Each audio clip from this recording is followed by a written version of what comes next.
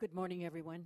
The oversight hearing by the Subcommittee on Insular Affairs, Oceans, and Wildlife will now come to order. Today, day 57 of the Deepwater Horizon oil spill, the subcommittee continues its inquiry into the largest environmental disaster in the United States history. Last week, we heard from distinguished panelists about the short and the long-term impacts of the oil spill on trust resources, including fisheries, birds, and other wildlife, marine mammals, tribal resources, protected fish and wildlife habitat, beaches, our coasts, and other natural areas. It was abundantly clear from that hearing that the communities that depend on these resources, from fishermen and hunters to the tourism industry, will be reeling from the impacts of this oil spill for decades. Today's hearing will investigate both what we know and what we do not know about the environment to guide the oil spill response and recovery activities in the Gulf of Mexico. Clearly, there is so much that we do not know because of the unprecedented scale and complexity of this oil spill. But some of these unknowns can be eliminated through transparent access to data and information and adequate deployment of assets to measure and monitor the spill. We need to know how much oil has spilled and continues to spill into the Gulf. We need to know the fate of this oil and dispersant at the surface and in the water column. We need to collect and integrate baseline environmental data to properly assess natural resource damages. This information is critical to our response and recovery activities because what gets measured gets managed. Sadly, there is so much that will not be managed because of the gaps and the limits in our understanding of the complex estuarine, coastal, and marine environments in the Gulf. We have made such limited investments in coastal science programs and ocean observation systems that it has proven difficult to provide timely and accurate scientific information to target response activities and to assess damages to natural resources. Whether we know enough to mitigate the impacts of this oil spill, to properly compensate the public for damages to natural resources, and to prevent catastrophic oil spills in the future remains to be seen. But we must strive to make the public whole and to take every precaution to never let a disaster like this happen again. I want to thank this morning all the witnesses for being here during this very challenging and busy time, and I look forward to hearing your testimony. At this time, I'd like to recognize Mr. Cassidy, the acting ranking Republican member of this subcommittee, for any statement that he may have. Thank you, Madam Chair. I appreciate your scheduling this hearing on the resources and knowledge available to the federal government, especially NOAA and the Fish and Wildlife Service, in responding to the Deepwater Horizon spill. It's been 57 days since the Deepwater Horizon exploded and sank some 42 miles off the coast of Louisiana. It's an ongoing disaster for the Gulf Coast region, its economy and environment, and the millions who live there. And it's a tragedy cut in stone for those who have lost loved ones. Particularly, it's an ongoing tragedy for those whose jobs are dependent upon the Gulf of Mexico, and a new tragedy is the President's moratorium on offshore drilling, which will effectively destroy the livelihoods of tens of thousands of Louisianians who rely upon well-paying energy jobs to support their family.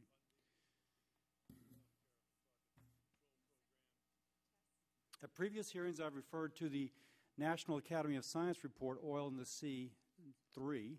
This report was released in 2003 and had many recommendations to federal agencies regarding natural and man-made releases of oil and the research necessary to understand their effects. However, there are many recommendations in this report and other reports, such as the 2004 Spill of National Significance report, which have not been acted upon by these agencies. At last week's subcommittee hearing, concerns were raised about the use of dispersants. Well, there seems to be some understanding of the impact of dispersants' use on the water surface, but there are concerns about the short and long-term impact of their use within the water column. We also do not have much information on how oil degrades, and the ultra-deep and deep waters, as well as in sensitive marine areas. Some of our witnesses today will discuss this and tell us where the science is limited. It's apparent that we do not have the knowledge necessary to address a spill this size. It's a disappointment that the Environmental Protection Agency, which was invited and has issued permits allowing the use of subsurface dispersants, apparently felt that this hearing was not worth their time. At today's hearing, we'll examine what information was available to the federal government prior to this spill. Did each agency have adequate baseline data available for the Gulf of Mexico region to understand the impacts of the oil? In an area where oil and gas exploration occurs daily, it would seem essential to have this information. But a lot of federal efforts following the spill, particularly the responses of NOAA and EPA, have been to create baseline data from scratch rather than acting upon an existing set of knowledge and preparations. And why haven't we learned from the previous skills? I've asked in this committee on numerous occasions about the 1979 Ixtoc drilling accident in the Gulf of Mexico. How has it informed us? Why could we not do what the Norwegians did when they have actually studied the effects of oil in the deep water? Lake Barre was an oil spill in the Louisiana marshes. None of my witnesses so far have been able to tell us how cleanups in that area could inform our cleanups in this area. I look forward to these panels, and I'm confident that you'll be able to. Why are outside researchers and even private citizens able to tell the federal government things long before the federal government is able to come to the same conclusion?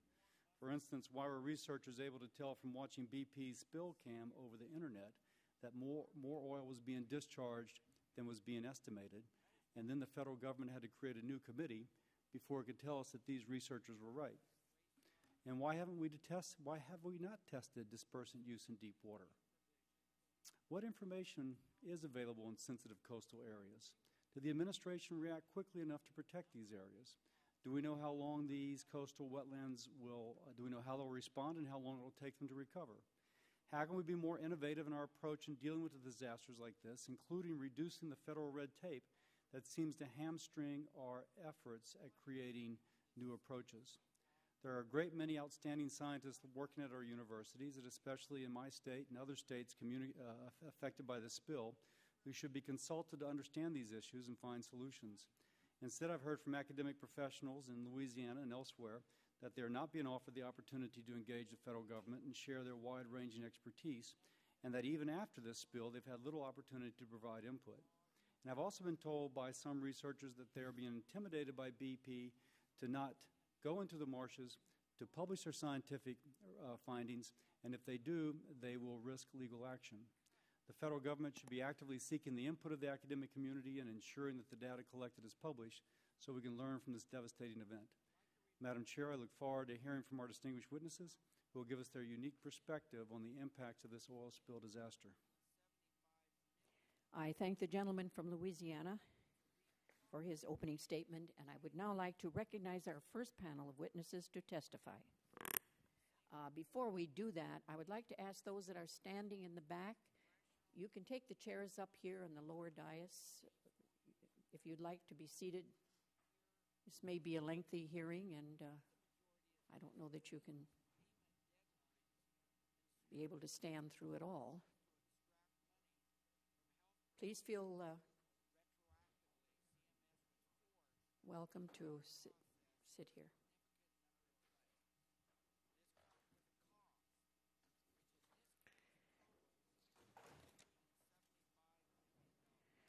Our witnesses this morning on panel 1 include Mr. David Kennedy, the Acting Assistant Administrator, National Ocean Service, National Oceanic and Atmospheric Administration.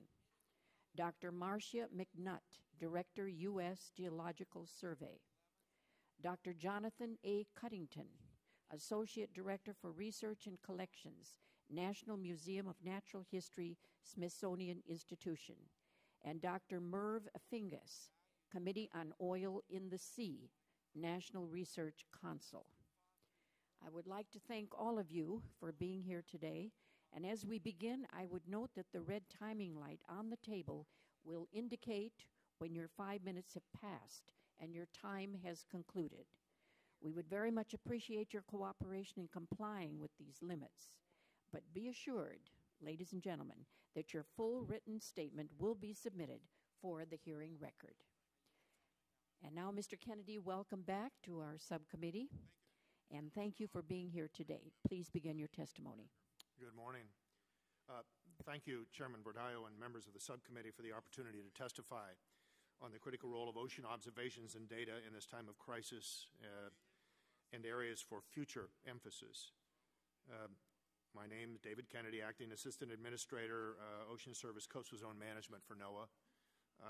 Been deeply involved in this spill and many before. But before I move on, I want to discuss NOAA's efforts. I'd like first to express my condolences to the families of the 11 people who lost their lives in the explosion and sinking of the Deepwater Horizon platform. The entire agency is deeply concerned about the immediate and long-term environmental, economic, and social impacts to the Gulf Coast and the nation as a whole from this spill. NOAA is fully mobilized and working tirelessly to lessen impacts on the Gulf Coast and will continue to do so until the spill is controlled, oil is cleaned up, natural resource injuries are assessed, and restoration is complete. Today, I'm going to focus on my comments on the importance of ocean observations in the Gulf of Mexico and future areas for enhancing oil spill response. Unfortunately, this oil spill is a grave reminder that spills of national significance can occur despite the safeguards and improvements that have been put into place since the passage of the Oil Pollution Act of 1990. If a spill does occur, responders must be equipped with the appropriate tools and information, an effective response based on solid science and smart decision-making resources, environmental and socioeconomic impacts, as well as cleanup costs. I'm going to talk just briefly about surface observations, and then I'll go to subsurface. One of NOAA's roles during the oil spill is to provide scientific information to the Federal On-Scene Coordinator. One of the products NOAA provides are spill trajectories, real-time data on currents, tides and winds, as well as sustained observations and physical and chemical parameters of the whole water column are important in driving the models that inform our understanding of the likely path of the spilled oil. The usefulness of NOAA's trajectory model depends in part on the accuracy of the input data. Observational data play a critical role in ensuring the most accurate trajectory forecast is provided. These forecasts ensure that local communities have advance warning of potential impacts, and as a result, that plans can be put in place to protect sensitive natural resources. For modeling the surface movement of oil, ocean observations such as high-frequency radar play a critical role. High-frequency radars deliver near real-time surface current data 24/7, covering thousands of square miles simultaneously. Surface currents of the ocean are key inputs to the models that generate estimates of the extent and trajectory of an oil spill. In the Gulf of Mexico, this information is provided from the Gulf of Mexico Coastal Ocean Observing System, GCOOS, and the Southeast Coastal Ocean Observing Regional Association, SOCORA. These regional associations are part of the U.S. Integrated Ocean Observing System, or IOOS, a federal, regional, and private sector partnership working to enhance our ability to collect, deliver, and use ocean information. Because we cannot predict where a spill will occur, data delivery from high-frequency radars is envisioned to be part of a seamless national system that will ensure information 24/7. As IOOS generates more data from technological advances like high-frequency radar, the prediction of oil's location will be improved by pulling these observations into NOAA's trajectory models. Subsurface observations. As the Deepwater Horizon oil spill is demonstrating, our nation's existing capacity to deliver an accurate depiction of subsurface movement is limited. Although there is some capacity across the federal and non-federal oceanography community, ocean currents, oil density and behavior, and oil droplet size are all significant contributors to whether oil rises to the ocean surface or remain below the surface.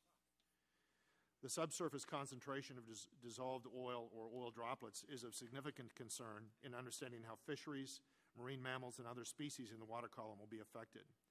The broad oceanographic community has responded in remarkable fashion and made available the best of their expertise and technology to better inform our understanding of the subsurface movement of oil. However, to detect the presence of subsurface oil and estimate its movements beneath the surface, one needs a suite of observing assets combined with three-dimensional ocean circulation models. While ship surveys have been the conventional method for observing three-dimensional fields of temperature, salinity, and other properties such as chlorophyll and nutrients, this method is slow and costly. A combination of profiling floats, moored buoys with profiling sensors, and gliders have the capability to deliver the information of the temporal and spatial parameters needed. In addition to enhancing observations in the Gulf of Mexico to produce more robust trajectory models of surface and subsurface oil, additional research, enhanced response capability, and improved tools and technological innovation by the public or private sector would greatly improve our ability to respond to the level expected by the nation. To mitigate environmental effects of future spills, responders must be equipped with sufficient capacity and capabilities to address the challenge. If another large spill were to occur simultaneously in another location elsewhere in the United States, NOAA would have difficulty responding to its complete ability. Strong science is critical to effective decision-making to minimize the ecological and economic impacts from and mitigate the effects of oil spills on coastal and marine resources and associated communities. Existing research has resulted in the advance of some response technologies. More can be done, however, to strengthen our nation's response capability, and continued development of tools and strategies can only increase the effectiveness of oil spills. In closing, I assure you that NOAA will not relent in our efforts to protect the livelihoods of affected Gulf Coast residents and mitigate the environmental impacts of this spill. Thank you for allowing me the time. Thanks. Thank you, Mr. Kennedy, for your insight on NOAA's response capacity and capabilities. Dr. McNutt, please proceed with your testimony. Good morning, Chairwoman Badillo and members of the subcommittee. I'm Marcia McNutt, Director of the U.S. Geological Survey and Science Advisor to the Secretary of the Interior. Today, I'm joined by Jeff Underwood, who's sitting directly behind me, Acting Director of the U.S. Fish and Wildlife Survey. Before I begin, I'd also like to extend my sympathies to the families of those who lost their lives in the explosion and the sinking of the Deepwater Horizon, to those who were injured, and to those whose way of life has been changed for years to come, as my life has also changed since this tragedy began to unfold, as I've been consumed 17 hours a day, 7 days a week in my work schedule focused on this tragedy. I want to thank you for the opportunity to discuss the importance of data and analysis about the complex estuarine, coastal, and marine environments of the Gulf. Accurate scientific information is essential for effectively targeting response activities and for assessing damage to the natural resources in the aftermath of this oil spill. The greatest challenge in characterizing the fate and transport of contamination resulting from the flow of oil and gas from the Deepwater Horizon site lies in a combination of factors: the volume of the oil, the expanse of air, sea, and land into which it flows, and the biodiversity of the ecosystems that it is impacting. The first step is to document the amount of oil and create an improved mass balance of the various natural and anthropogenic sinks in the deep sea and at the ocean surface as a function of time since the spill began. Next, we must understand the physical processes that control the movement of contaminants from the open ocean into the coastal zone. Oil and oil dispersant mixtures will be a source of contamination to coastlines and the seafloor for a long time, and will be transported long distances by surface and subsurface currents. A complete understanding of the pre-existing condition of the water, sediment, and biota is vital to any scientific investigation of the effects of an oil spill on the environment. The USGS Science Centers in the Gulf region have coordinated efforts to sample material from coastal wetlands, DOI lands on shore, and the barrier islands most likely to be impacted. The long-term impact of the Deepwater Horizon oil spill on the northern Gulf and other coastal systems will depend on how the oil and oil degradation products are incorporated and cycled among the various components of the coastal system. A wide range of data and analyses will be needed over the coming months and years, including chemical signatures of oil and dispersant, estimates of volume of oil released, visual and meteorological records of surface conditions and the surface slick, landfall data, including dates, locations, estimated volumes, and characteristics of the oil and tar. The Department's Natural Resource Damage Assessment and Restoration Program allows DOI agencies with trust responsibilities to document injury to natural resources as a result of oil spills or hazardous substances releases, assess damages, and restore those injured resources. Currently, USGS scientists are providing scientific support to DOI and NOAA programs on more than a dozen technical work groups, investigating topics that range from aerial imagery to deepwater corals to data management to terrestrial and aquatic species. While current USGS efforts are focused on response to the oil spill, USGS managers and scientists are also planning for future research needs associated with the spill. The team, which includes personnel from Fish and Wildlife Service, the National Park Service, and MMS, is developing a long-term science plan designed to address the research needs as we move from an immediate response to a more mature response phase of this event and into recovery.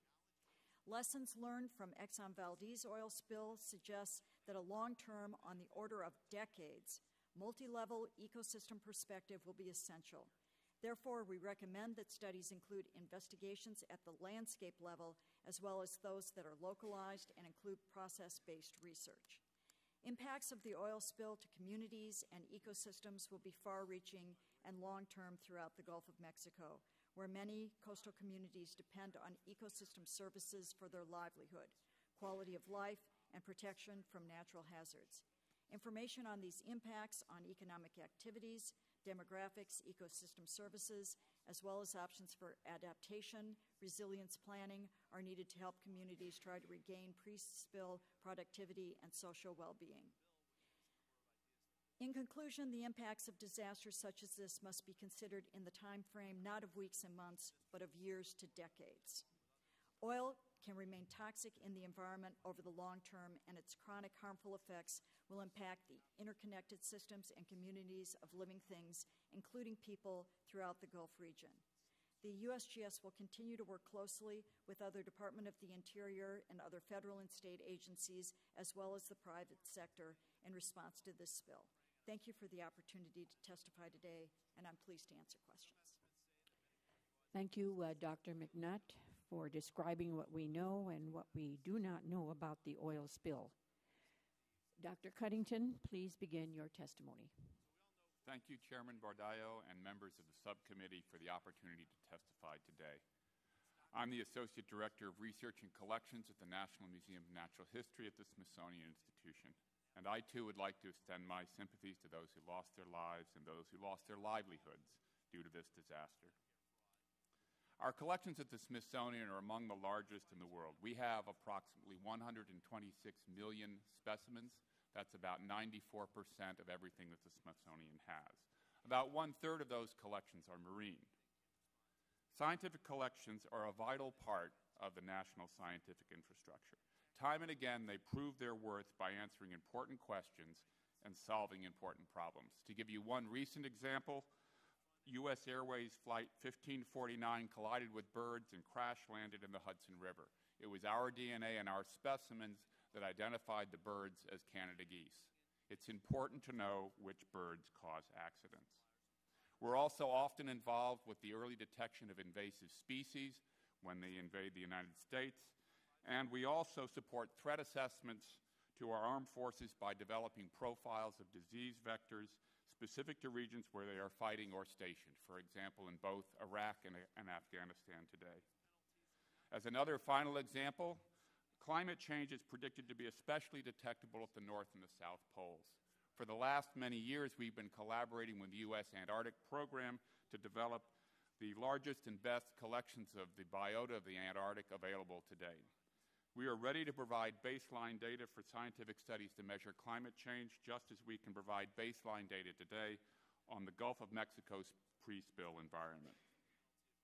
As others have pointed out, this is the worst ecological disaster, man-made ecological disaster in the U.S. history. Its impact and extent at this moment are only estimates, not known facts. All the stakeholders in this event will benefit from facts, and therefore solid information on the pre-spill environment is important. For the last 30 years, we have collaborated with the MMS, which is the Marine Mineral Management Service, to archive the collections from their environmental studies program. Most of these collections focused on the Gulf because that was where most drilling occurred. I would like to emphasize how unusual it is and how lucky we are to have these quantitative collections. Because of the cost of ship time and the difficulty of the work, marine surveys are extremely expensive, especially at great depths. In total, these collections amount to more than 330,000 samples, Of these, more than 93,000 are from the Gulf of Mexico. They were collected at over 500 depths at over 1,000 different locations. However, about a third of the relevant collections have not been cataloged and been made publicly available to science. The map on display you can see here gives you some idea of the geographic coverage. The red dots are the collections from the MMS quantitative samples. Each one of those red dots is a place that may have yielded hundreds of species and thousands of specimens. The yellow dots represent the regular Smithsonian marine collections. I brought two examples with me today just to show you what these things are like. This large specimen here is a giant isopod collected at about 500 meters in depth. They get almost 3 feet long. They are creatures of the deep. I also have, I hope, circulating among you in a plastic box, specimens of corals. Those corals are keystone species because they create the environment on which other organisms depend. These make deep water reefs, which can be hundreds of meters high, hundreds of meters wide, and even miles long. Most of the specimens we have, of course, are not this spectacular, but these are the most extensive collections of marine organisms from U.S. continental shelves. In summary, these Smithsonian collections are now a unique and irreplaceable resource to characterize the Gulf pre-spill environment. However, until we know exactly what questions are going to be asked, I can't say exactly how these collections will help us to answer these questions, but they are likely to be critical in many contexts. Research and assessment of impacts will go on for decades, and most of that will need pre-spill data. However, I would also say that getting more pre-spill data is important. We don't have much time left to gather data of that sort. We should also make sure that we are gathering and archiving baseline data and information from whenever oil and gas exploration is going on the outer continental shelf. All stakeholders benefit from the facts. This is relatively cheap and easy to do. And I'd also like to emphasize that about a third of the MMS collections and other Smithsonian collections, which would be scientifically valuable for pre-spill environments, are not yet fully worked up, cataloged, and publicly available for science. Finishing that now is a high priority for us. Finally, thank you for the opportunity to testify, and I look forward to answering any questions you may have. Thank you, Dr. Cuddington, for informing us about the valuable collection and resources at the Smithsonian that can help address recovery activities. And next we will hear from Dr. Fingus. Good morning, Chairman Bordello and subcommittee members. Thank you for the opportunity to testify. First, I would like to reintroduce the National Academy of Sciences, who have conducted some recent studies that are quite relevant to the Gulf oil spill. The Academy has regularly conducted studies of several facets of oil spills in the past 30 years. These are typically carried out by independent, unbiased scientists who are involved in the field and have specific expertise to bear on the topic at hand. I'll highlight two such studies. The first study is the Oil in the Study 3, which is already highlighted by Mr. Cassidy. It's this study here. This study focused on two facets of oil spills. First, estimating the amount of oil discharged into the sea from various sources, and secondly, to assess the fate and effects of that oil in the environment. A number of recommendations were made in that report, probably the most important being that the importance of obtaining real data sets from real spills such as the current Gulf spill. The second study is a study of oil spill dispersants, which was published in 2005-2006. Oil spill dispersants are surfactant mixtures along with solvents which are intended to enhance the production of small droplets in the water column. There are many issues with oil spill dispersants which are covered in this book, including the fact that dispersants ultimately break down and the oil rises to the surface again, the toxicity of such dispersions, and the effectiveness of products. Again, a number of recommendations are made on the study and use of dispersants in this report. Again, I should emphasize the importance of one recommendation being that of obtaining real data sets, such as in the current spill. Finally, I have made a number of comments on initiating research programs. I have been involved in my whole life in developing and carrying out research programs and felt it necessary to share some of these lessons. I am pleased to be here and will answer any questions that you may have. Thank you. Thank you very much, Dr. Fingus, for your expertise and your recommendations. And we do have questions for all of the panelists. And I'll begin with myself. David Kennedy from NOAA. This incident has exposed the liabilities of not having in place an integrated ocean observation capability in the Gulf, which has been pared back substantially over the past 2 years due to the cuts in the NOAA budget. Fortunately, NOAA has recently found funds to redeploy some of the assets, such as high-frequency radar and gliders, to bolster ocean observations and improve our ability to forecast and project the movement of the spill. Can you please, Mr. Kennedy, update the subcommittee on what NOAA has done to restore ocean observation assets in the Gulf? As I stated in my testimony, those observations are essential to us being able to provide some of the products and services. Everything we would like to do in observations in this country, we haven't been able to do, obviously. Funding is limited, and you always have to make decisions. We have, as a result of this spill, been able to bring many, many other assets that we didn't have funded, haven't been able to acquire the funding for, to the scene, and actually execute everything from, as you suggest, gliders to some additional HF radar, ships that are all on the water that wouldn't otherwise have been AUVs. The list goes on and on. That is a partnership with the community in the Gulf, including Department of Defense, to bring those other assets to bear in this crisis. The funding for all of those types of things either is funding that's been diverted from other places or funding directly in support of the Incident Command, the Unified Command, so that's the Coast Guard and so on. So we have provided a whole suite of new observational tools, but they come from communities where that was not standard practice and things that we were able to fund. So we have the tools there, but it's because of the crisis, and we could always use more. Mr. Kennedy, how long does NOAA intend to maintain these assets? Well, certainly for the extent of the crisis now, and so as we look at there being oil into whenever the additional wells are drilled and the well release is stopped, we will keep those assets in place, and then probably beyond, because it will be oil in the water and need to continue to track it for some time after the well is stopped. So certainly into the fall, but we don't have the long-term funding stream to keep all those assets in place. So until the fall, is that what certainly until the fall.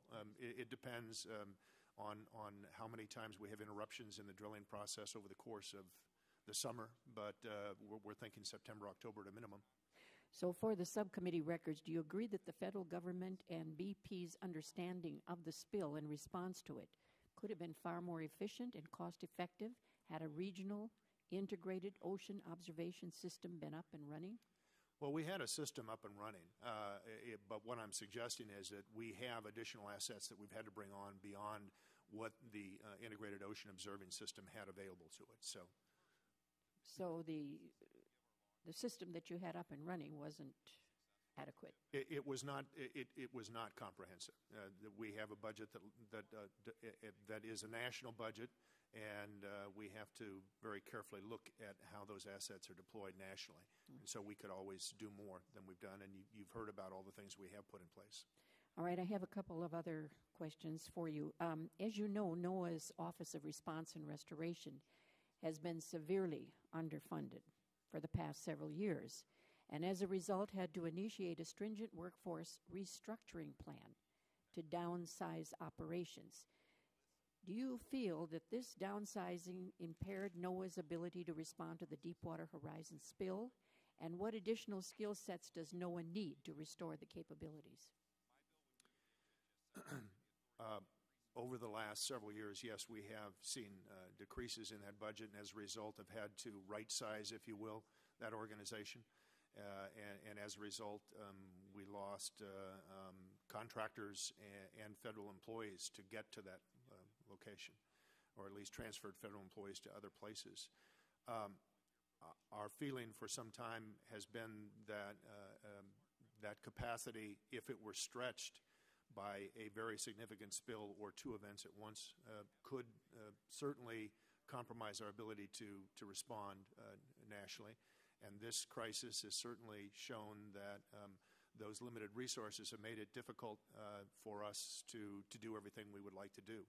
That having been said, we have managed within NOAA to bring back retirees, some retired as long as 10 years, and tap other sources within NOAA, taking them away from their primary missions to supplement the activities that the Office of Response and Restoration is responsible for on scene and operationally. So I believe we've been able to be creative, but if we hadn't done that, our capacity is somewhat limited, and we can do more.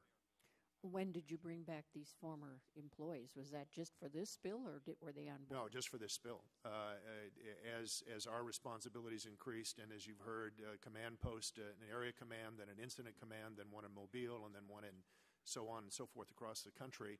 Every place there's Coast Guard, NOAA needs to be there to provide the operational scientific support. And so as our responsibilities and the complexity of the issues increased, we started looking for other people to bring in, and we probably have as many as 10, 12 retirees back, but as a result of working for us directly on this spill. Mm-hmm. Now, has this underfunding limited NOAA's ability to aggressively pursue the creation of a new oil spill?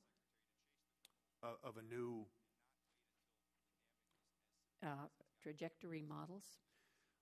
We have been working on a three-dimensional model. It's been one of the things that we've felt as we've looked at the deeper and deeper exploration needed to be in place. And we have invested where we could. Obviously, if we had more resources, we could have moved that along quicker. We have been doing the best we can with the resources we have, though, to look at new models that we think are absolutely essential as we get into these kinds of complex issues. Thank you very much, Mr. Kennedy. I now recognize the ranking member, Mr. Cassidy. Mr. Kennedy, we've had all these people speak, and I've had the opportunity of going to my university, my hometown, LSU, who's done a lot of this work. I see Dr. Portier has a microbe that they used, I think, in the Lake Barre spill that have been chewing up bacteria in that spill, and they felt like it was proven efficacy. So far, it's not been considered for this marshland spill. It makes me think that all our responses are ad hoc. It's not like, okay, if there's a spill in a marshland area, this is how we do it. Rather, it's kind of like, oh my gosh, let's bring the ship back from Africa. Let's try and hire a couple boats that don't belong to us. Let's marshal resources, and let's figure out how we do this going along. Now, is that a fair or unfair perception I have? I think every spill is unique, no question about it. And as a result, you have to be adaptive. Every spill is different. You have to be adaptive. But nonetheless, physics and biology are principles which apply in all situations. If there's a marshland spill in Lake Barre, Lake Terrebonne, and we know that there's a certain marshland there, which granted there is issues peculiar to that, it seems like there's lessons that could be applied. The rest of my answer was that having been said, there is a significant amount of research that's been done for marsh cleanup, for instance. We have an international oil spill conference. Every 2 years, been doing that for 30, 40 years, something like that. We went back just recently as a result in part of listening to some of your questions in previous hearings. And I think dug up 70-some particular specific presentations at the last several oil spill conferences that looked at marsh cleanup. and either research or direct experience from cleanups and how they came out and lessons learned kinds of things. So we have many experts on the ground working directly in this spill that have either been involved in that research, been involved in 100 spills in their career, that have a lot of expertise on March. So let me ask you again, just because I haven't spoken to him directly, but I saw a press report. Dr. Portier, who, again, was involved, I think, in Exxon Valdez, but also, I gather, in the coastal Louisiana, he's got this bacteria that he says chews it up. We lay it out now, it's gone by, or at least mitigated by Christmas. And yet somehow he feels like he can't get a hearing on that. So there's been a lot of work done on that bacteria. I'm not specifically referring to the one you're addressing, but in general. And so we have a lot of experience with that kind of approach. I was at the Exxon Valdez, involved in the science there. I worked to look at some of those types of applications. And what we've been saying pretty clearly to those, and I get calls daily, many of them being from folks that have some sort of a microbe-eating or oil-eating microbe, that our experience is that if you have a controlled environment, like a lake, that the application of those microbes may do some good. But when you have an open ocean environment, the one thing that we have research on is very clear is that the microbial activity much more than that the microbial activity, that those microbes that are eating the oil just exponentially expand. And you have a natural environment where those microbes are actually very, very aggressively at work. And to apply another type of thing to what Mother Nature is doing a great job of in an uncontrolled environment where you don't know where it's going to be the next. Now, let me interrupt you because this is very good. Thank you for the interchange. When you say Mother Nature is doing a great job, it suggests you have a measure of optimism about how Mother Nature is currently dealing with the oil in the marshes. I do have a measure of optimism, quite frankly, and that comes from a lot of years of my own experience and the type of oil that we currently have in that marsh. That oil is highly degraded. The very, very toxic ends that are of the greatest concern to us in a marsh are missing by the time it gets ashore. That having been said, are there issues? There most certainly are issues, and they have to be addressed, but there's a number of techniques for cleaning marsh that we have been recommending that I think may be used, and quite frankly, one of those is to leave it alone, because if you get in there and start messing around with it, you may make it worse than it's already going to be. Now, let me ask you two more things, if I may. I was told, and again, I've learned in this job to say what I've been told, not what I know, that about a year or two ago that NOAA was approached. It was recommended by academics that you purchase an ROV to begin to do research in the ultra-deep and the deep. And NOAA said, we don't need to do that. Now, is that true or not true, or no money, or what? I don't have firsthand knowledge of that. I know that we have been discussing in NOAA ROVs and their application for some time. We certainly have been using private enterprise to do some of that. But I may have somebody on the panel that can help me. I can't specifically answer. Be happy to get back to you. Dr. McNutt is raising her hand. She's writing me a note, and I just prefer she speak if she has the right. You need to hit your talk.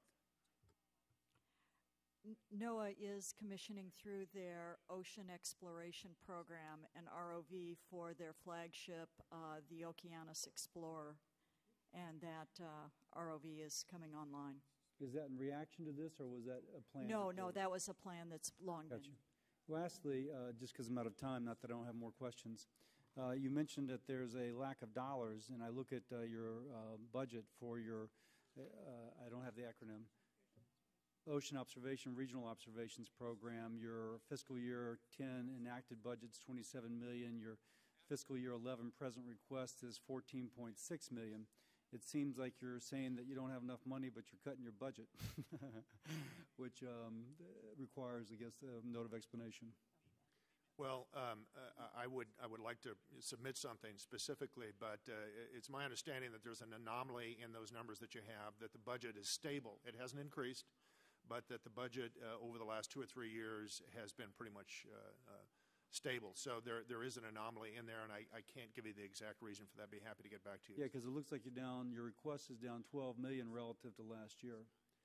There is an anomaly in there, but I've been told by the IU's people that there hasn't been, they specifically tell me there has not been a decrease, but there is an anomaly in there that I can't address you. I yield back. Yep.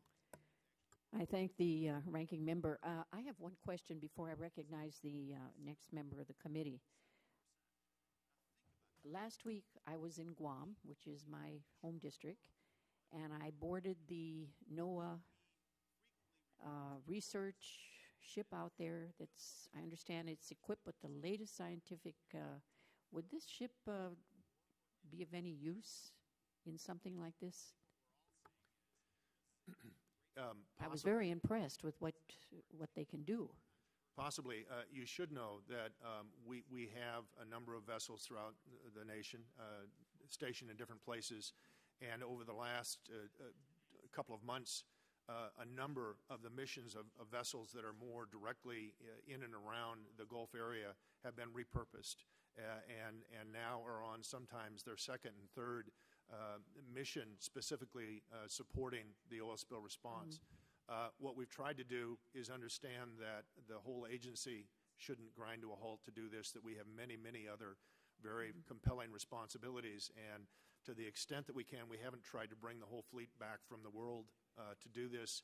If we felt like we could either contract with academic institutions or use our ships more closely to the scene, and that's what's happened.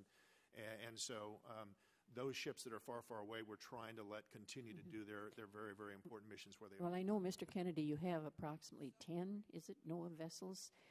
But this is supposed to have the very latest scientific equipment on board, and they're over there in the Marianas Trench area. So I just wondered, I mean, that's a deep area. And why I'm not familiar with this specific vessel, but I think the technology that you may be referring to, we actually have on a vessel that's in the theater in the Gulf now and doing similar work.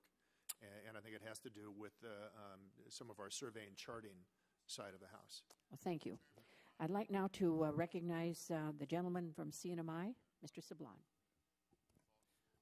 Thank you very much, Madam Chair, and thank you for your leadership on all these important issues facing us today, not just the spill, but on every day with wildlife. And I believe that whenever oil touches water, we've lost the fight.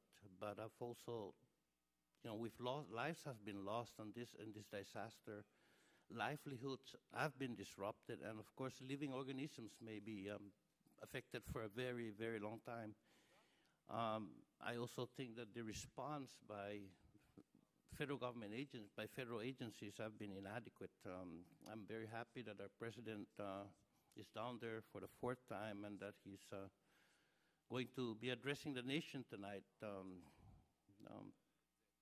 And I hope he could start kicking some behinds, not just with the private sector, but with federal agencies.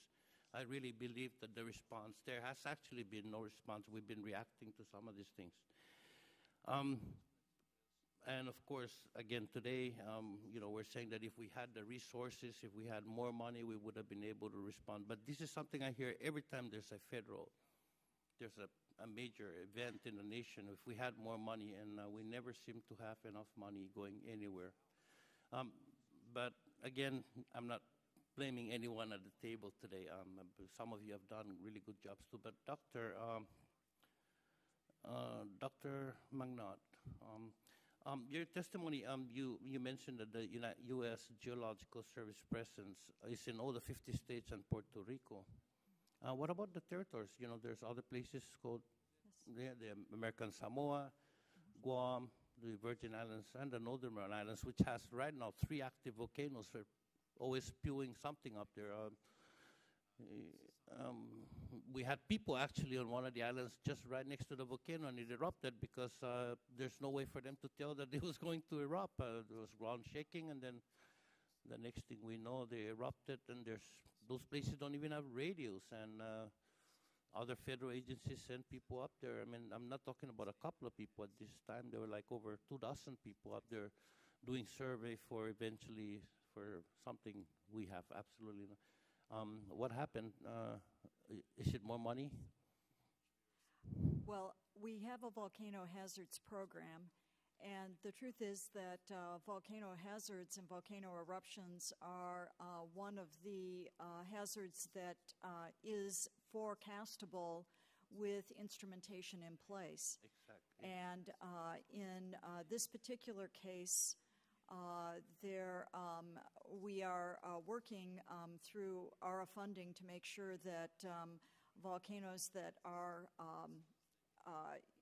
viewed to be in imminent danger or forecast to be in populated areas are indeed monitored. And I don't know in the case of these particular volcanoes whether they were being monitored.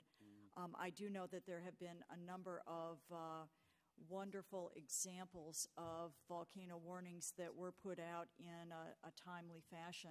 Right. And for the record, we can get back to you on this particular one as to where it is on the schedule to be instrumented, and whether it will be or not. But thank you. And actually, these are uninhabited islands, but and I fly over them all the time, catching a flight, trying to get to DC or back.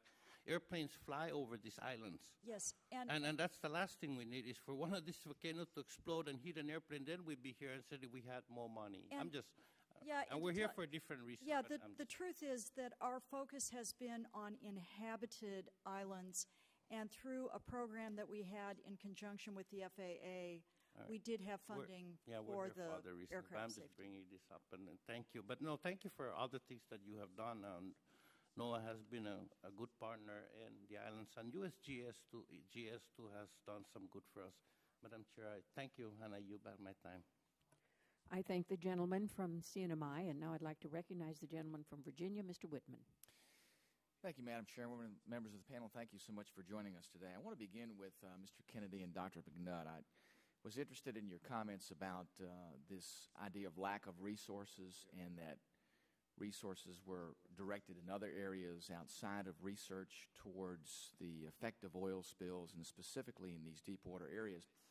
I'm wondering that in the decision-making process, it seems like to me then that there was some decision about priorities, some decision about risk.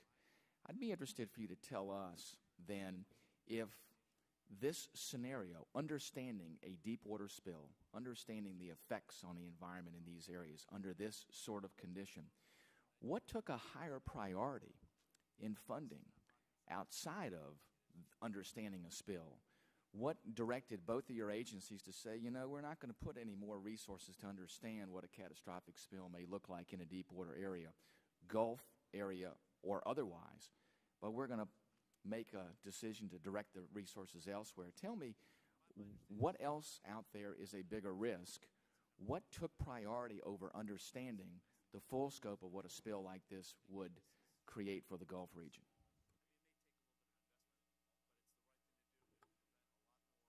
That's a tough question. However, again, I don't want to overplay the years of being involved in oil spills, but I've been involved for a long time, 25, 30 years. And historically, what you see is a cycle that is exactly where we are now. This cycle over the course of the majority of my career was about 5 years. You'd have a major event. Then a number of other things would come up. The event was over. You didn't have anything new. You lost the publicity. You had whatever the issues of the day were. And certainly there are many that I can think of that have been pressing and concerning us, including climate change, of course, but a variety of other things that you could list as priorities.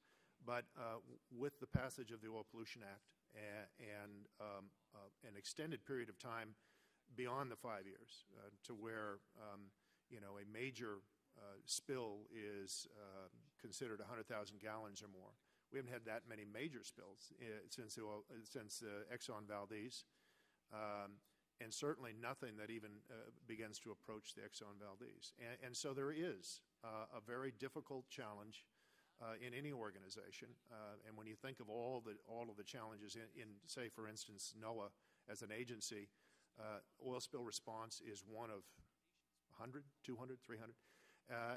And to compete when there is some of that lack of urgency, and the Oil Pollution Act seems to be extremely effective. You have a difficulty, and so it's not that we haven't continued to plug along. We have, and that's why we have some of the expertise we have today. That's why we have trajectory models that have been quite effective. Why we have a damage assessment program that's been out there since the inception of this spill with our other federal and state partners. So it's not like we haven't been there, but I think it's a fact of life that when you don't have a major event, it's a hard time to convince people that it is the most pressing thing until you have the next one. Dr. McNutt? Yes, the USGS has a very vigorous hazards program that is quite distinguished in its work in earthquake hazards, volcano hazards, flood hazards, fire hazards, and we can't get through a year, a season, without making major headlines for the lives we've saved and the property we've saved through the forecasting and the hazard reduction through those programs. And the good work through those groups and the industries that back them through their efforts by saying, you are helping through your collaborative work with the industries to show where hazards are great, by working with the industry to make buildings better, by making highways safer, showing people where to build, showing how to work in the wildland fire urban interface and work to make that zone safer, etc., how to help people who are in flood districts understand how to mitigate their flood risk, etc. Whereas when we look at the oil problem, we have the industry telling us over and over again, there is no problem. You don't need to worry about this. Ships are safer. Platforms are safer. Drilling is safer. We have everyone telling us that there is no problem. And whereas in all these other areas, the industry is working hand in glove with the USGS to help us make those hazards and reduce the hazards. And every season, we find the risk happening and the hazards. We work to reduce the hazard and make American people safer. Thank you, Madam Chairwoman. I would say in this case, though, that what the industry was telling you obviously was wrong. I thank the gentleman, and now I'd like to recognize one of our more senior members of our subcommittee, the gentleman from Michigan, Mr. Kildee. Thank you, Madam Chair. First of all, I'd like to commend the witnesses. Collectively and individually, I admire you for what you're doing. Knowledge is power. And very often we have little or no idea where that knowledge may lead us or how that knowledge may be used. But we must constantly pursue that knowledge.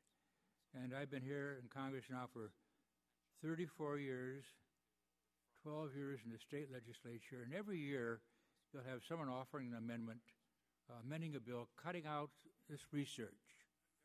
Very often it's the reproductive life of some species, and say this is a silly waste of taxpayer money.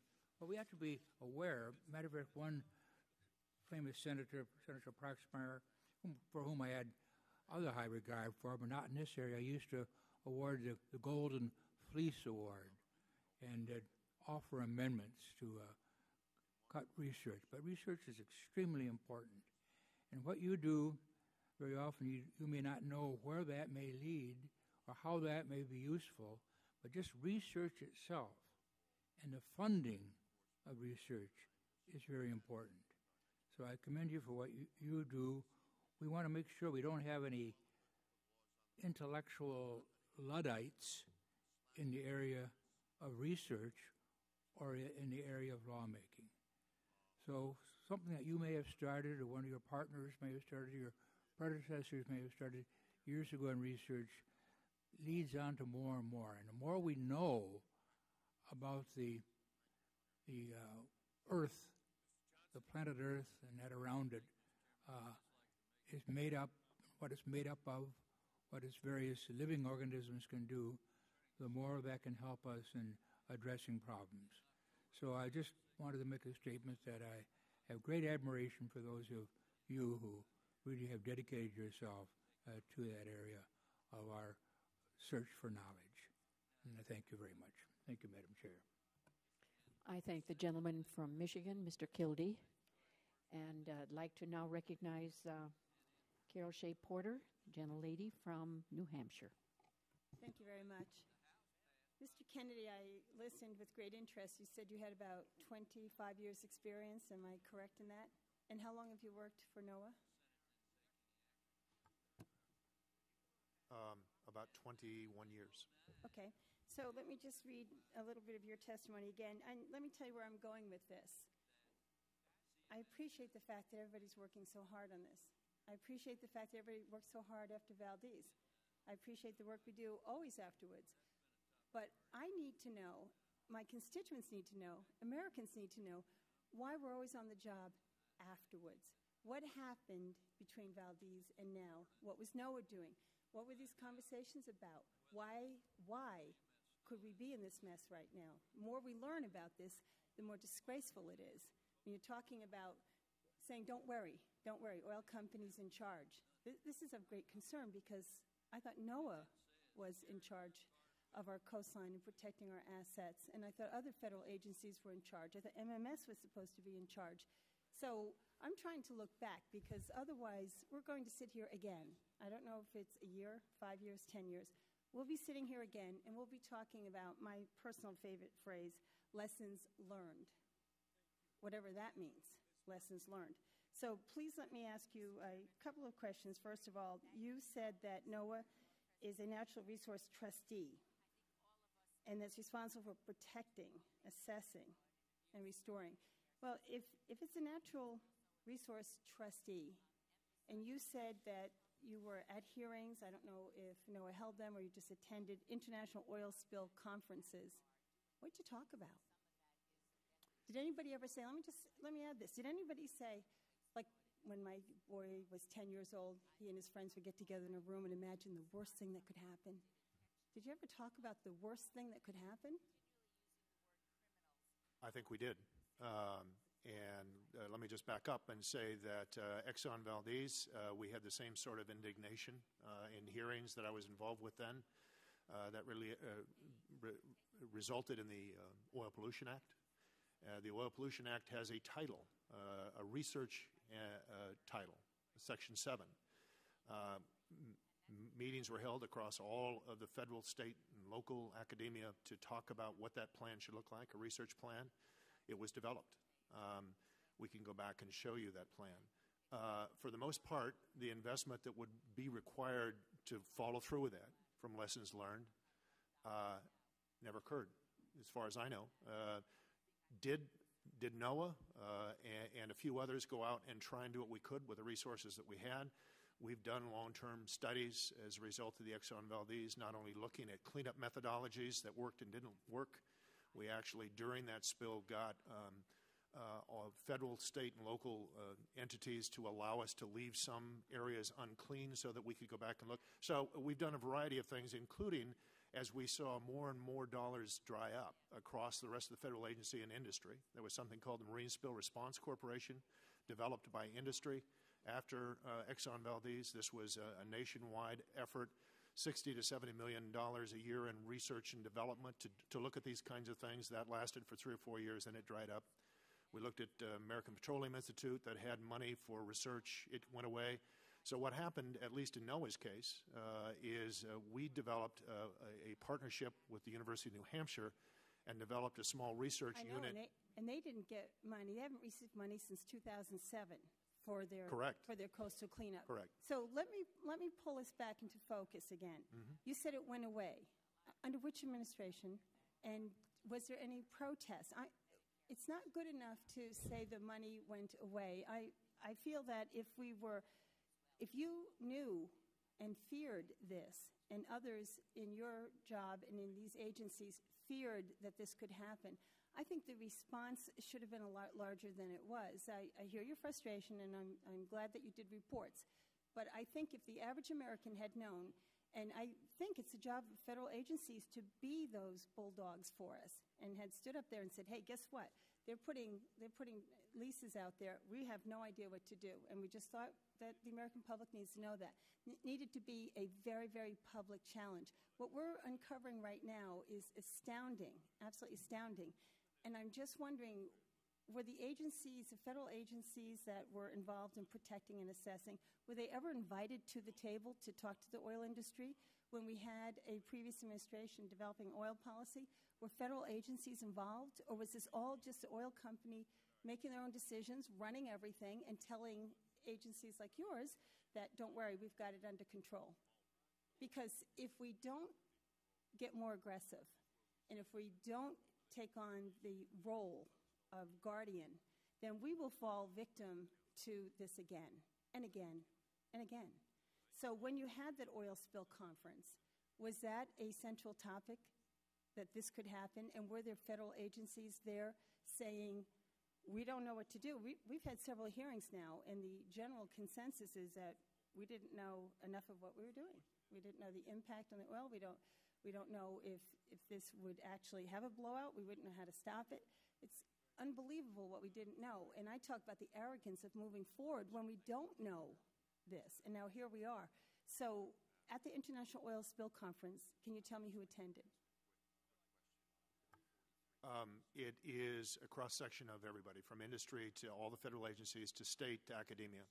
It represents anyone that has an interest or an investment or academic research. Okay, so in the very basic, simple terms, did any of you walk up to any of the guys from the oil industry and say, hey, do you know how to cap a well? I don't recall asking that specific question, but it is a forum to get people together to say, what is the state of the state and what else needs to be done? Well, yeah, but here's the question, okay? You may talk about oil spills, but did anybody with the oil companies sitting right next to you, right? You're all there together.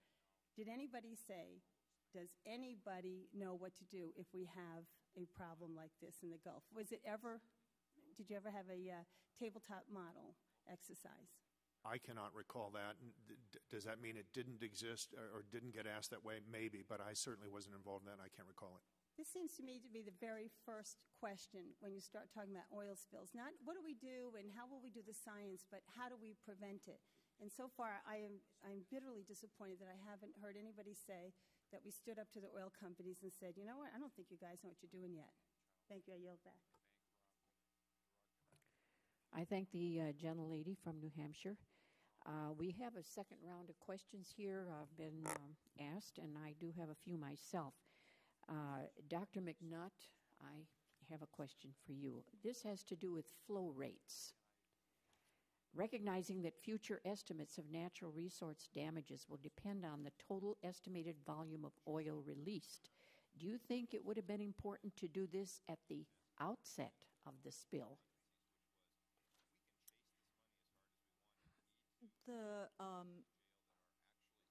Ultimately, we will absolutely need to know what the flow rate is. I think response is very much in all hands on deck, everyone doing the maximum they can, and that from what I understand, the ultimate response or the ultimate damage recovery will not be determined until very far down the road when we actually believe we can calculate what the damage to the environment has been. And we will probably have a very good handle on what the flow rate is at that point because it will all have been captured. So it won't be based on looking at video or other calculations, which will probably always have uncertainty associated with it. So whether we have to know sooner or later, it's going to all be captured at some point. We'll have a very accurate record at that point. Second question. It is my understanding that scientists from Woods Hole Oceanographic Institute were ready to take flow measurements, but the project was put on hold during deployment of the containment dome, and BP did not contact these scientists again. If the ability to take these measurements was immediately available, why didn't the federal government ensure that these flow measurements were taken right then and there? Woods Hole did get 2 deployments in the field with their sonar equipment to calculate flow rate, one prior to the cutting of the riser and another post-cutting of the riser. Their deployment post-cutting of the riser was with their high-powered sonar, not with also the acoustic Doppler current profiler, because their contractor had run out of time.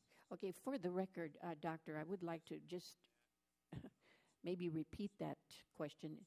In other words, did BP not contact these scientists again? Yes or no? I'm not sure about BP. I was working through the Coast Guard, who had actually contracted with Woods Hole to do the work, and the communication with Coast Guard and Woods Hole on the timing of it was very good, and they got in the field and everything went well.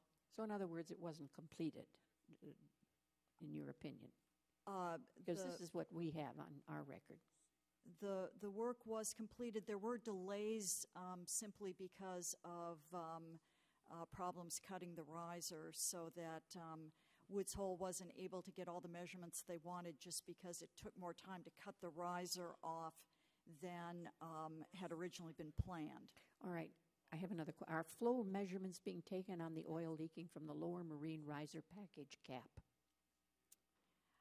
Differential pressure readings are being taken that will help determine the flow, and we will find those. So the answer is useful. yes. Yes. All right. Dr. Cunnington, your testimony stated that approximately 1/3 of MMS collections at the Smithsonian need further work to evaluate the effects of the spill. What additional steps could be taken to enhance the value of these collections? Well, these are collections that come to us. What MMS does is to contract with various contractors to do the work, and in that contract it stipulates that the collections will come to the Smithsonian. They come to us in whatever shape they are. In order for us to make them maximally valuable for science, we need to catalog the collections. We need to make sure that it's called metadata, which are all the physiographic, all the oceanographic, all the chemical data that's associated with those specimens, is attached to each one of those specimens. And there are thousands of those left to go. Where does the funding from this come from? For the last 30 years, it has come through a interagency transfer through Mineral Management Services to the Smithsonian. So at a relatively MMS then, yes. Moderate level, yes. What resources would it take to make all relevant collections publicly available? We've been working on a budget for that. I think it would be $9 million in 2 years. In 2 years, how long? So that answers that question. All right, thank you. I'd like now to turn over the next set of questions to our ranking member, Mr. Cassidy. Mr. Fingus, is it Doctor or Mrs.? Mr. Doctor. Doctor. I see that you were on the oil dispersant task force way back when. Has there been any research that you know of, or you can inform us of, the use of dispersants in the ultra-deep? Not that I know of. There hasn't been almost any research either through coordinated committees such as the National Academy of Sciences or by various agencies to study such. And perhaps the reason for that is simply that it has not really been attempted before, or, at least not to my knowledge anyhow. So as I scanned, the staff was nice enough to get me the executive summary of y'all's previous of the conference you referenced. As I scanned it, you did have specific recommendations as to research going forward. But the use of dispersants kind of at the mud line, if you will, was not envisioned. I'm just curious. I don't know. Was not envisioned or was not felt to, you see where I'm going with that? That's right. It wasn't envisioned at that time. And not envisioned just because people had serious reservations about it, or just because they had that they just didn't imagine its need? I think for both reasons.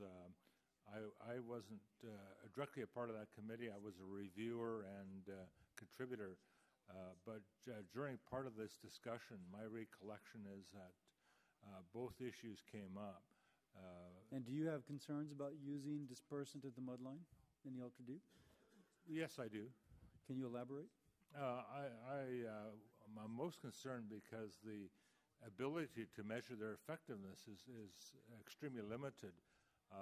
Because if they do enter the oil at that depth, the rise time to the surface is in the order of weeks and months, perhaps, which means that you would never know if they worked or didn't work. Now, let me ask you, Ed Overton, though, when I discussed this with him, I mean, he clearly was conflicted. At least I interpreted a conflict within his soul, because he says you got to break the stuff up.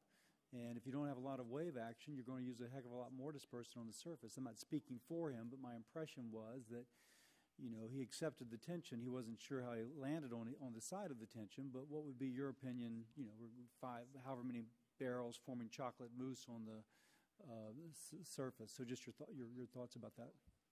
Well, for deep sea release, I think the major problem right now is that we really don't understand enough about it and enough about emulsion formation. It does appear that the emulsions actually formed underneath. So with or without... Now the emulsions forming, that's different from the oil plume of which we've been speaking, because I gather the oil plume is actually very dispersed hydrocarbons measured only in parts per million. Do you feel as if there is a chocolate mousse beneath the surface? Oh, absolutely. I mean, we've seen photos of it. And during the Eshtalk spill, we also saw that chocolate mousse was formed along with regular oil droplets. So is there chocolate mousse under, I just missed that, is there chocolate mousse beneath the surface in this particular spill, documented? As I understand, and perhaps you might redirect that question. Let me kick it over to Kennedy, if you don't mind. I think you're right in characterizing the majority of the plume as microscopic droplets and primarily parts per billion, not million. There are some parts per million, but primarily a lot of the results we're seeing are billions, not millions. The mousse is more of a surface event, and we certainly don't believe that below the immediate surface, now, you know, a meter or two or three in that range, there could be mousse formations, but at depth, we don't think. Let me ask you, it seems like we're just, in a very unfortunate way, we have a living lab right now. And clearly what we don't have is a lot of research on these events. Are you currently letting prospective studies on these effects to academic industry? Frankly, coming from Louisiana, I want my universities involved because I know they'll still be involved in 10 years and haven't moved on to whatever the next crisis is. Mm-hmm. So I'll say, have you involved academic in a prospective, well-funded study to look at these effects? And two, have you looked at the ones along the coastal region to specifically go with?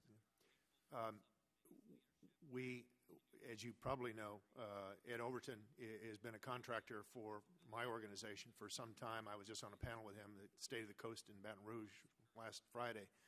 And we have them actively involved in doing the analysis of the samples that are being collected. We do have a variety of different academic institutions out there working for and with us. Prospective studies? Correct. I'm sorry? Prospective studies. Prospective studies. We had a science summit 2 weeks ago to look at these very types of issues to develop some longer-term studies. They have not been funded. But let me ask, it really seems as if the dispersant's being released at the mudline, and we hear from the guy that was on the panel that, well, we had concerns about it back at the panel. Now's the time to study that. Do you follow what I'm saying? I absolutely do. And certainly the first step in studying that is to adequately sample and do all the other variety of things, whether it's AUV or But in a video. peer-reviewed study, you would still have to have some sort, I mean, ideally right now in parallel, you're not only doing samples at baseline, but you're also coming up with the study criteria, what's my null hypothesis, et cetera, so that as soon as you got your baseline, boom, you've let in an RFP and you got somebody out there bidding on it. And if that particular, what you just described, is already completely played out, I don't know. But are we thinking about it? We absolutely are. And are we doing the background work right now in terms of sampling, in a series of concentric circles around the spill and looking at the subsurface plume so that we have the background data that could lead to that research? We're doing that. I yield back. I thank the gentleman and like to recognize the gentlelady from New Hampshire, Mrs. Carol Shea Porter. Thank you. As a natural resource trustee organization protecting our coastline, I have to ask a couple more questions about this. Children go and take collecting plastic bottles very seriously, and Americans of all ages have worked very, very hard in conservation, and the betrayal that they are experiencing right now, knowing that agencies, federal agencies and other agencies that were charged with protecting the coastline, in some way stood at least passively instead of as activists, watching what was happening in the Gulf. And this is very painful. This is extremely painful for all of us. So did you have any authority or any voice or any opportunity to comment on the drilling in the Gulf, lease applications, these kinds of drill designs, anything? Was your agency ever consulted? Are you directing this at me? Yes. NOAA? Yeah, thank you. We are consulted. We don't have any final authority. We have no yes, no vote whatsoever. But in the processes of looking at leases and we have the opportunity to talk about our trust resources and concerns we may or may not have. So we comment, but that's it. We comment. Do you know if you commented on this particular well or any like this? I think we may have, but I would like to get back to you for the record on that. I would like to know. Yes. Can you think of any other wells that you may have commented on? Have you personally ever written a statement or expressed concern that the oil companies were going too quickly and they didn't have the safety procedures and that they might not be able to cap? No, I have not. Did you ever worry about it? I think in the course of understanding how things are, we always worry about an event. We know that anything is possible. You look at the probabilities, but certainly we've always been concerned about major issues, yes. Okay, so you've been concerned about major issues, such as this? In your worst-case scenario, could you imagine this? Quite frankly, no. I did not think of this one, at least for this duration. I've been involved in other blowout situations. I was involved in the Ixtoc spill for a bit. So, we know that these things can happen, but... When you were commenting on the various wells, did you ever discuss the possibility? As if you had a voice, now you said you didn't have authority, but you had a voice and an opportunity to comment on this kind of drilling in the Gulf. My agency has the opportunity to do that. It's primarily through endangered species, Magnuson-Stevens, Marine Mammal Protection Act. None of those things are my expertise or my particular organization, but the organization does have an opportunity to comment. Yes? Okay. Where I'm going with this is that I don't know if NOAA expressed concern, reservation. I'm trying to figure out how active your organization was, because you are charged with protecting the coastal environment. And clearly, what we're talking about now shows a utter lack of attention to the risk here on the part of many agencies, I might add. And I think that all of us have had a very sad and ugly wake-up call here about what we're doing. But did anybody say to BP, this doesn't look so good, what if? Is that your agency's job to comment like that? Our agency's job is to comment to MMS in particular when they're looking at leases and to provide our input and or our concerns. We have expressed concerns about a variety of issues over some time, and those have been brought up in some of these hearings. But again, it's not me specifically that can address that. Okay, I would appreciate if you would get back to me then very much. Thank you. And then I just have one last question. Was your agency ever consulted, Dr. McNutt? The USGS is a science agency, so we have no management and no policy and no opportunity to say yes, no, up and down on anything. So no, we would not have been consulted on this. But let me take this moment to give you a little bit of perspective on this particular situation, simply because having been in this job now for about 6 months, I think in a case like this, hindsight is 20/20. And from the standpoint of the USGS, until April 20th, let me tell you what my life was like. I came into this job in November, and for the first 2 months, it was pretty quiet. And then I had Haiti, Chile, 8.8 earthquake. I had Asian carp invading the Great Lakes. I had a California water crisis that looked like it was going to put the 6th largest economy in the world on its knees. And I had Eyjafjallajökull that was closing down the most populated air route in the world. And that was still spewing out ash when this well blows up. So to say that was this on, the USGS radar screen? Absolutely not. But, we were dealing with 5 crises in my first 6 months on the job. And let me say, first offer my sympathy, and secondly, we certainly understand from this perspective too, because that is our world. Thank you. I yield back. Thank the gentlelady from New Hampshire. I'd like to recognize the gentleman from Louisiana, Mr. Fleming. Thank you, Madam Chairman. And I want to tell the panelists today I appreciate you being here. I know that these hearings are going on and on and on about a very important issue, and I appreciate your willingness to come time after time to answer very tough questions. I'd like to start with you, Mr. Kennedy, with regard to NOAA. What is NOAA's position on Governor Bobby Jindal's proposal to build temporary berms to protect the wetlands? We have been involved. There's been, as you're well aware, an interagency discussion and comment period throughout the debate.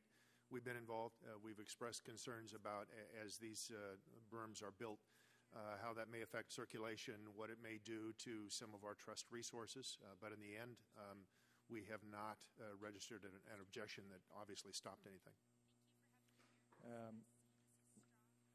Who has been the final sort of, apart from the President himself, but what agency would be the final authority to give the, I guess, the certificate or permission? Is that EPA, the Corps of Engineers? Who has the final say on that? I believe it's the Corps of Engineers, but I am not the expert there. I mean, obviously, the Coast Guard has been at the forefront of that table to make the ultimate decision, I think. You're right, Dr. McNutt. I think it was a tiered thing, the Corps of Engineers, but ultimately, you're right, the Coast Guard, I believe. But I'm not the expert. Do we have a final and complete decision on all of the requests? I know some have been allowed, but I think there may be others that have not. Anything on that?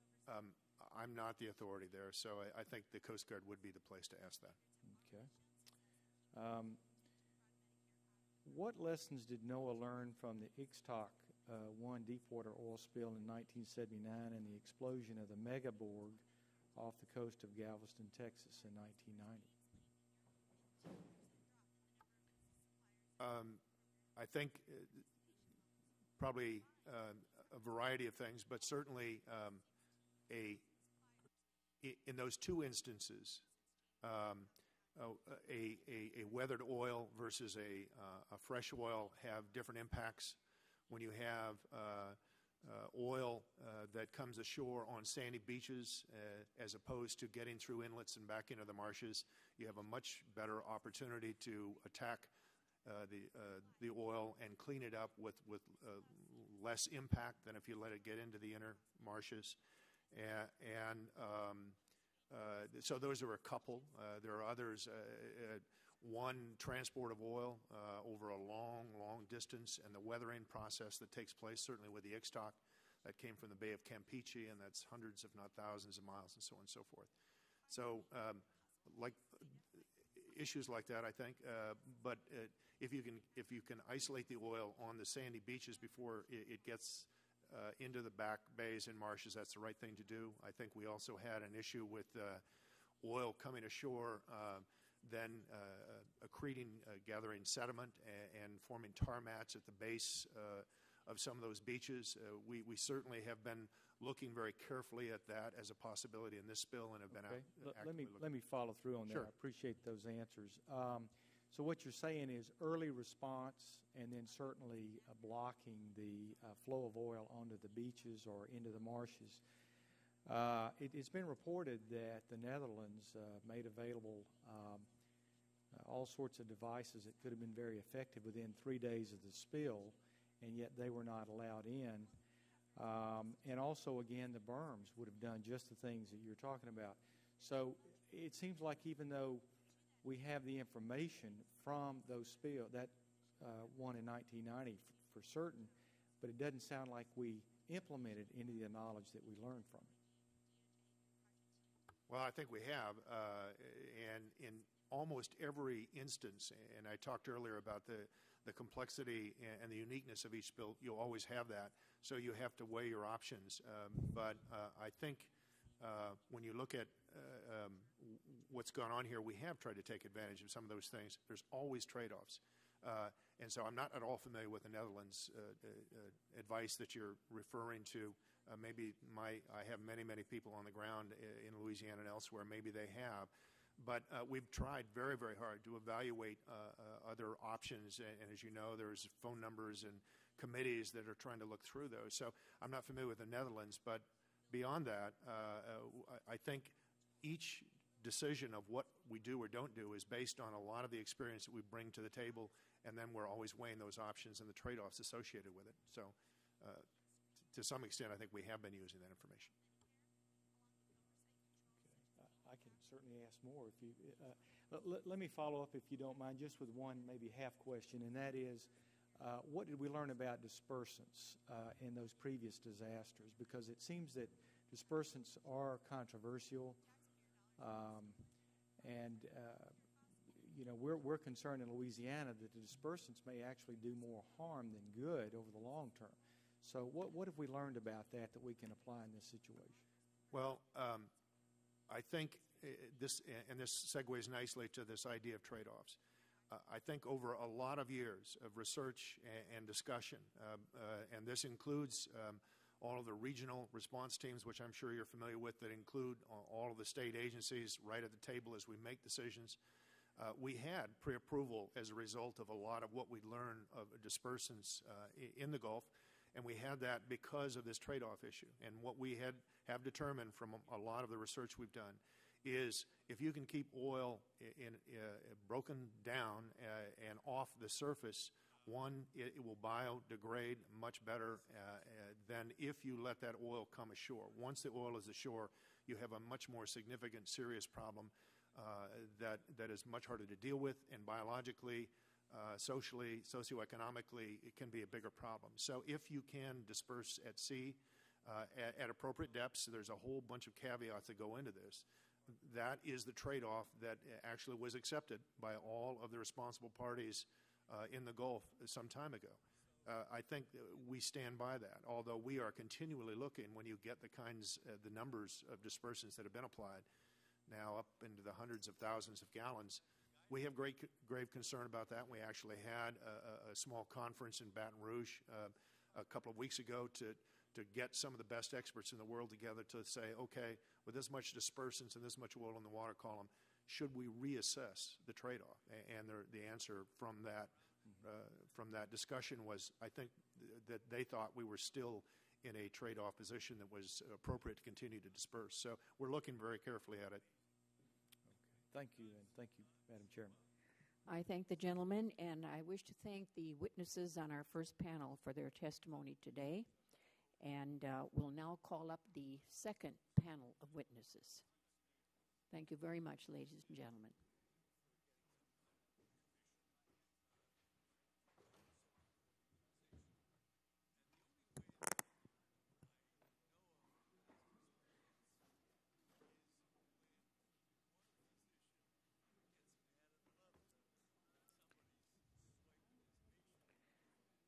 The witnesses on the second panel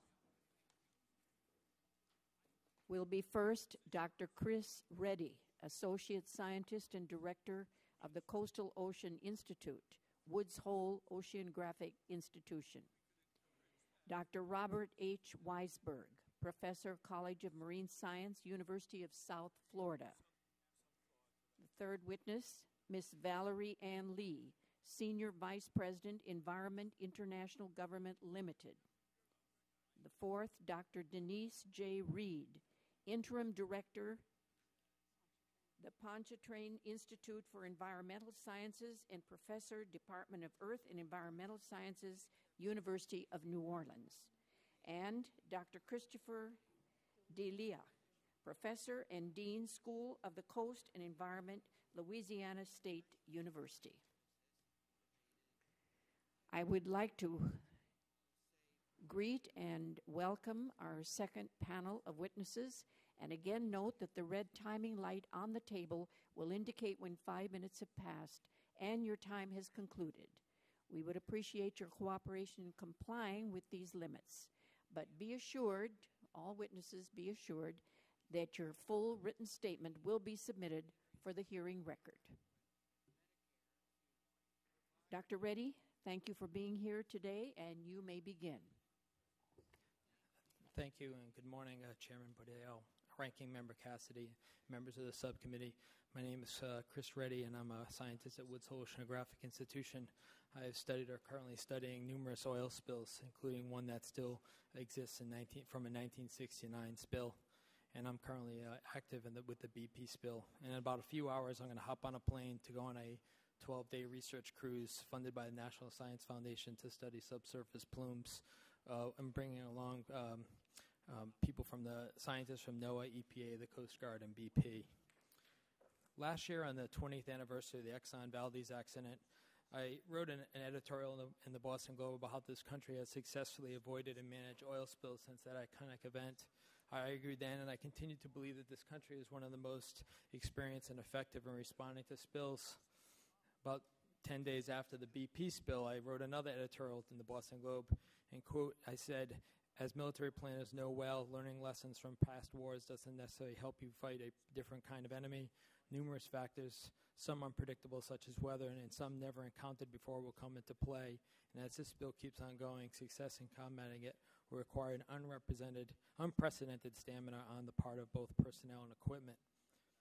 I concluded that if the Exxon Valdez was Pearl Harbor, a wake-up call for modern-day oil spills and how to respond to them, then the BP oil spill would be more like the siege of Stalingrad.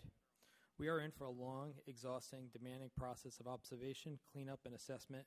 We need to bring all resources we can to the table. Unfortunately, one of our best resources, academic science, has had a diminishing role in oil spill research in the past 2 decades. Following the Exxon Valdez spill and other spills, the Oil Pollution Act of 1990, or referred to as OPA 90, was passed. This legislation provided a wide framework for diminishing the chances of spills and how to assess damages and restore the environment after a spill. The number of spills has significantly decreased. With the passage of OPA, the approach to damage assessment and restoration has become a well-defined process with legal and economic consequences. NOAA, other federal scientists, consultants, and contractors now do most of the work. Independent scientists from academia who have the capacity to pursue the outstanding unanswered questions about oil and its interactions with the environment are less often participants in spill science. And I have often called this the industrialization of oil spill science. My advice about how to move forward immediately and in the future, NOAA and other agencies should receive continued support to monitor and observe the Gulf. Time is invaluable.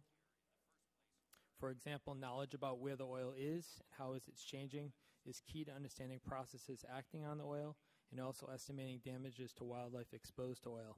It is paramount that a massive, organized, and sustained effort be directed at researching areas impacted in the Gulf of Mexico.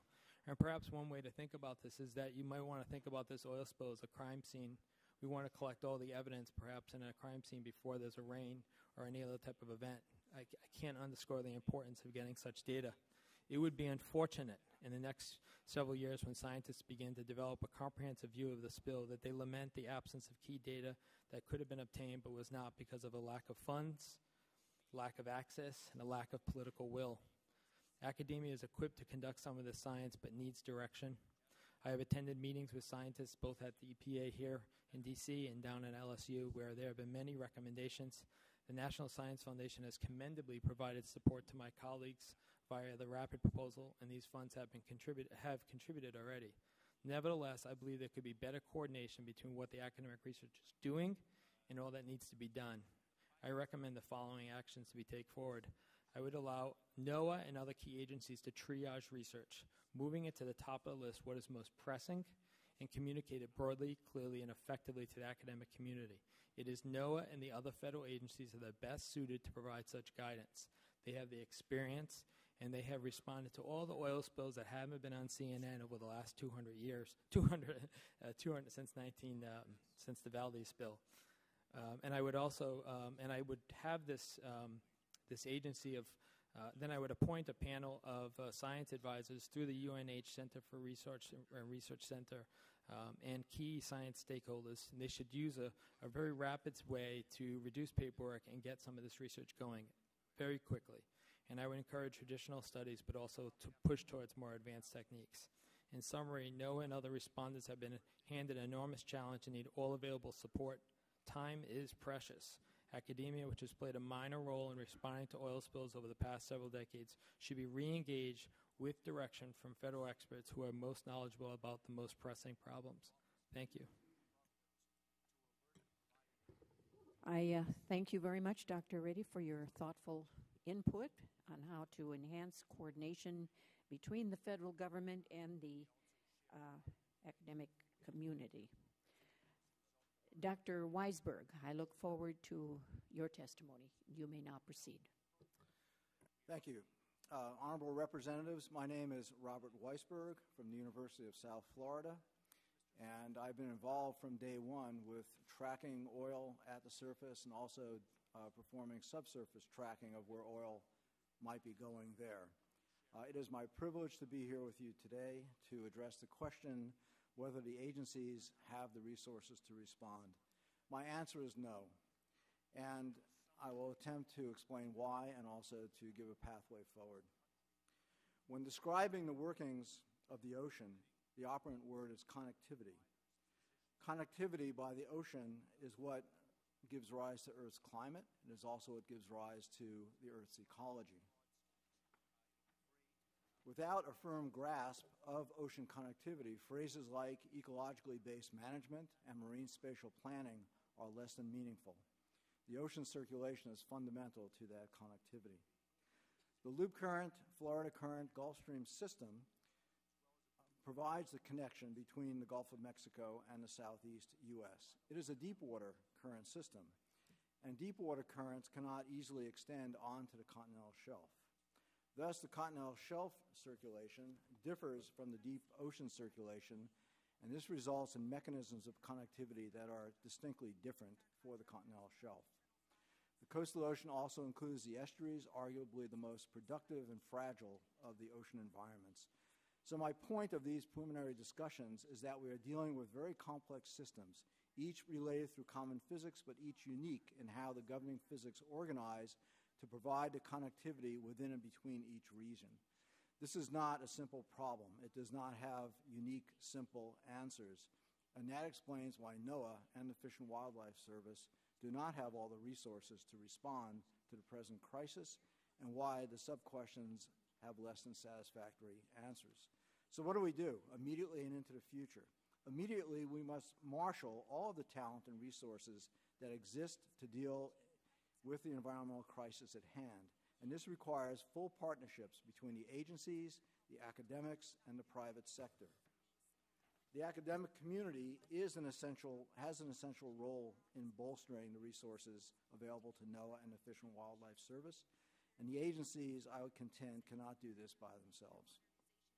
Data gaps abound, and my written testimony provides specific examples, which I will not repeat here.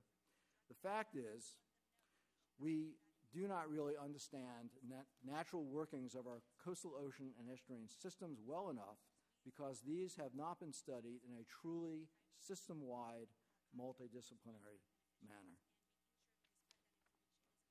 We are now posed with a fully three-dimensional, time-dependent sampling problem that must take into account the various connections that exist between the deep ocean, the coastal ocean, and the estuaries. This is not business as usual. We must systematically sample our coastal ocean and begin to describe the space-time evolution of critical water properties and sentinel species to assess whether or not post-spill impacts will be occurring and where. So what is the pathway forward? The concept of an integrated ocean observing system, IOOS, was advanced by Ocean.US in 2002. This concept remains valid today. Despite the ICOOS Act passed in 2009, which authorized IOOS within NOAA, the activity languages with little tangible support, and there is more concern for the concept of data management than for the actual implementation of coastal ocean observations and models. And without those observations and models, frankly, there's little need to manage data. It is time to implement the IOOS with funding levels sufficient to serve the regions and the nation, and with emphases on observations and models. IOOS must be approached in a comprehensive, systems-wide, multidisciplinary manner. Regardless of whether the topic is an oil spill, fisheries, harmful algae, the same systems-wide approach is necessary. In other words, to understand our fisheries, we must understand all the connections across space, time, and trophic levels. To describe and predict the present oil spill and its effect on the environment, we must do the same. This is a large task and an evolving one, requiring nurturing and sustenance. There is no point in engaging if there is no commitment to sustain the efforts. There is also a compelling need for familiarity and commitment to one's locale. Local scientists must be involved. Is the effort worth the cost? Our approach to the questions addressed today would be much different if we had IOOS in place, so the answer is certainly yes. Moreover, I can testify today from personal experience that the only reason my USF Ocean Circulation Group was able to respond to the crisis as we did is because we had resources in place from previous COOS activities, supplemented by small competitive research grants. So with some trepidation, I'm also here today to tell you that not all earmarks are bad. In summary, the unprecedented Deepwater Horizon oil spill shed an unwanted light on the environmental stewardship of our nation's oceans. An immediate response is required, followed by a staged implementation of an ARCOOS concept akin to what was advanced by Ocean.US. I thank you for the invitation to speak and for your attention. Thank you, Dr. Weisberg, for your valuable input on the need for full implementation of an integrated ocean observation system. I'd like now to recognize Ms. Lee. Please begin your testimony. Mr. Cassidy, Acting Ranking Member of the Committee, and other members of the Committee. My name is Valerie Lee. I'm the Senior Vice President of Environment International Government Limited. EIGov is a service-disabled, veteran-owned small business. We specialize in environmental consulting. And the controlling service-disabled veterans are former Navy officers, one of which who is seated behind me to my right, Mr. Jack Burke. He served in Vietnam as a swift boat captain and was decorated. He and the other owners of the firm support me in our testimony today.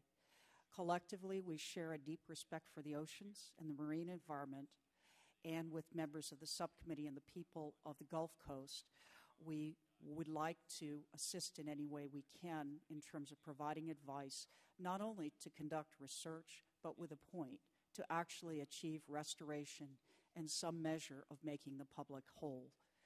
It is with great pleasure that I answer the committee's questions as to data gaps and what we can do about them.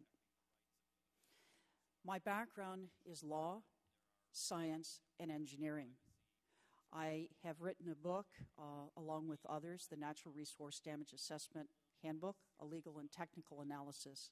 So my perspective is a bit different from the others here seated with me today. I'm practical. I've worked with teams of experts for many years, including well-regarded scientists like those seated to my right and to my left. Our specialty is working with interdisciplinary teams and dealing with intractable problems that involve incredibly large data sets like we have today. With that as a backdrop, I'd like to address the committee's questions as to whether or not we have sufficient data and what we can do about it, especially in the subsurface environment. The short answer is no, we don't have sufficient data. The needs are substantial. There are major gaps. The reason why we have substantial needs is not for lack of interest. In part, it is a reflection of us all and what we don't see and what we can't touch, what we can't feel immediately, sometimes is not measured, or I should say not given the kind of importance that we would like it to have. In addition, there have been financial limitations. When we look at the current spill, we're looking at the size of an economic and environmental disaster that we have never seen before. We're talking about billions and billions of dollars of damages were we to place an economic value on that which is priceless, the Gulf. Priceless, the lives of the people who are lost, and we express our condolences to the family. We are off the page. We're out of the book. We're learning on the job. We're building a fire truck in the middle of a fire. So what can we do? Is there a lack of hope? The answer is, I believe there is hope, and it is through science. So what would we do? First, marshal the science, as the folks beside me have mentioned, or will mention, and also we need to spend some money. Whose money? That is for the Congress to decide. I would argue that there were environmental impact statements done by the oil industry all over the Gulf that could have collected essential data to meaningfully and reasonably understand potential technical impacts, and that was not done. If I look at the size of the price tag for meaningful injury assessment, as it's called in the business, and the development of a restoration plan, which is really what this is about, we're looking at over $1 billion easily. We're looking at the kinds of things which are developing three-dimensional models. It is collecting water samples. Right now, we do not have the vessels in place and the real-time monitoring data to track plumes. We have to collect samples from the subsurface, bring them above, and then send them to the shore for analysis. People sitting in a boat, the scientists, don't know where the plume is. They can't react in real time to really measure where it is. And yes, I do believe there are subsurface plumes. The subsurface plumes were documented in a test spill that was done off of Norway in 1999. In addition to having real-time information and vessels, the bottom line is that we need to do transects of the area, and we need to collect information in a way that we have never done before with a thoroughness that we never have. In short, my recommendation would be to activate the Navy and to get a group within the international community to bring to bear the vessels that we need, the technologies that we need, and we need to get at it quickly. And I have other recommendations in it, including studies related to toxicity in my testimony, but I will submit that for the record and happy to answer questions. Thank you very much for your comments on the natural resource damage assessment process, Ms. Lee. And I'd now like to recognize Dr. Reed to Thank testify. you, Madam Chair, distinguished members of the committee. Thank you for the opportunity to discuss with you today how we're going to respond to the Deepwater Horizon oil spill and what role science and data collection can play. This crisis highlights the importance and vulnerability of coastal systems, and that's why I'm going to focus my remarks today. In Louisiana, this is a coast which was already in trouble, a coast which I've studied for almost 25 years, a coast which we understand well and which we think can be restored, even in the face of current events. I'd like to touch on 5 things this morning. One of the specific challenges for assessing the damages associated with the current oil spill will be separating out the effects of the oil spill from the long-term changes that are already going on at the coast. For Louisiana, anyway, we will need to predict how the future of this coastal ecosystem has been changed by the oiling and by the dispersants and by any other response efforts. We know that if some onshore response efforts are not conducted carefully, they can cause more damage than the oil on the surface.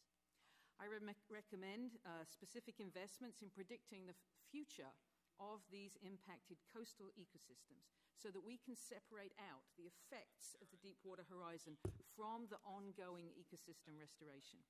The system will be in worse shape in the future. The question is how much of that can be attributed to the oil. My second point, the concept that oil is easier to clean up in sandy environments compared to muddy wetlands is well accepted. We've already heard that this morning. This premise, well-accepted premise, has led to calls for action at the outer shoreline to reinforce the sandy perimeter of the Louisiana coast and to limit the tidal passes. Sand berms, rocks, barges have all been proposed. How well these measures will work remains to be seen. Hard structures, like rocks, are not a natural feature on the Louisiana shoreline, and our history has shown that rocks and breakwaters disrupt the natural sand movement and prevent natural healing, which can occur on our barrier islands after storm events.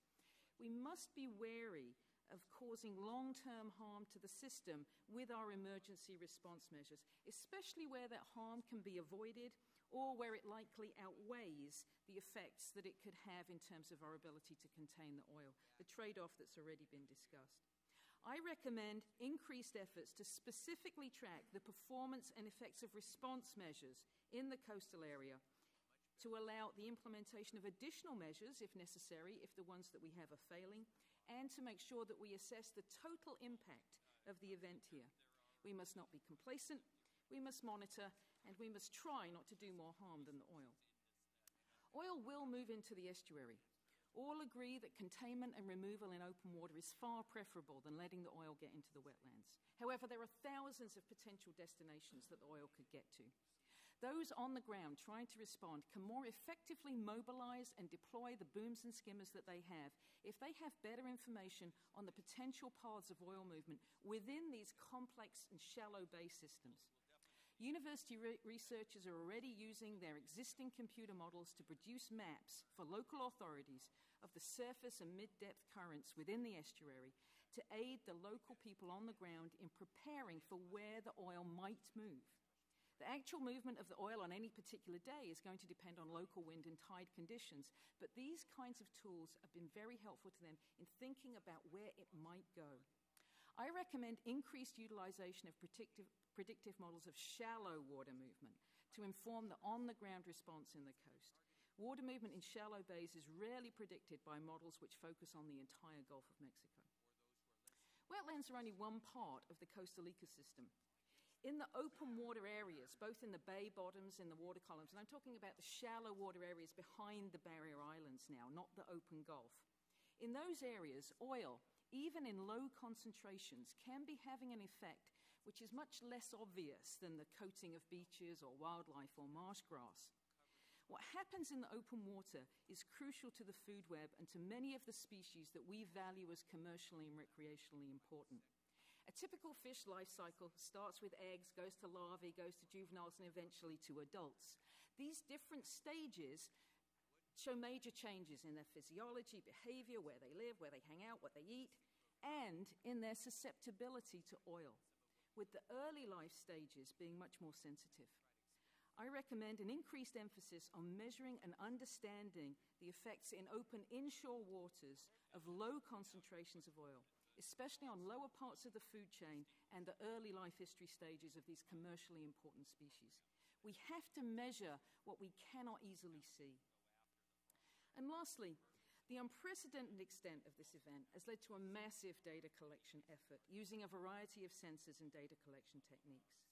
Making these data available to interested scientists and stakeholders would increase understanding of the ever-changing effects and allow a wider range of experts, including university scientists like myself and the others assembled here, to communicate with the public on the effects of this oil. I recommend increased access to agency-collected data through an easily accessible data management system. The new GEO platform, which was released yesterday, is a good start. We can see the maps, we can see where the oil has been, where it isn't, but we need to see the actual data and work with that too. It's going to take all of us to understand this thing. I speak on behalf of many when I say that university researchers are ready to help and apply the tools and knowledges that we have to support this emergency. Thank you, Madam Chair, members of the committee. This concludes my remarks. I'll be happy to take them. I thank you very much, Dr. Reed. And Dr. Delia, we will hear from you now.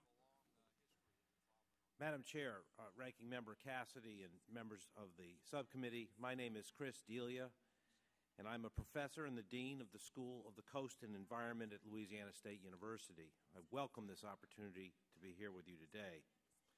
Federal research and monitoring assets are critically important at this time of national crisis. The academic community and private sector want to contribute more also. Universities like LSU depend heavily on federal funding to undertake their research. Unfortunately, significant federal funding has been slow to materialize as this crisis evolves. Here are some concerns. Serious existing gaps exist in observational data needed to predict the extent and trajectory of the oil spill. The Integrated Ocean Observing System, IOS, a federal, regional, and private sector partnership for collecting, delivering, and using such information, needs more federal funding. The Gulf of Mexico has until recently had very poor coverage by high-frequency or HF radars that provide real-time data on the direction and strength of surface currents. The NOAA IOS office helped relocate 3 HF radar units to provide coverage of a portion of the Mississippi, Alabama, and Florida continental shelf, but the Louisiana coast, including the Mississippi Delta region, still has no HF radar coverage. This is unacceptable.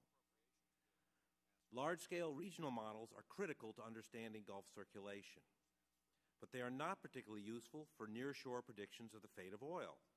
LSU scientists have excellent fine-scale, near-shore and estuarine models that need to be adapted and interfaced with regional-scale circulation models of the Gulf.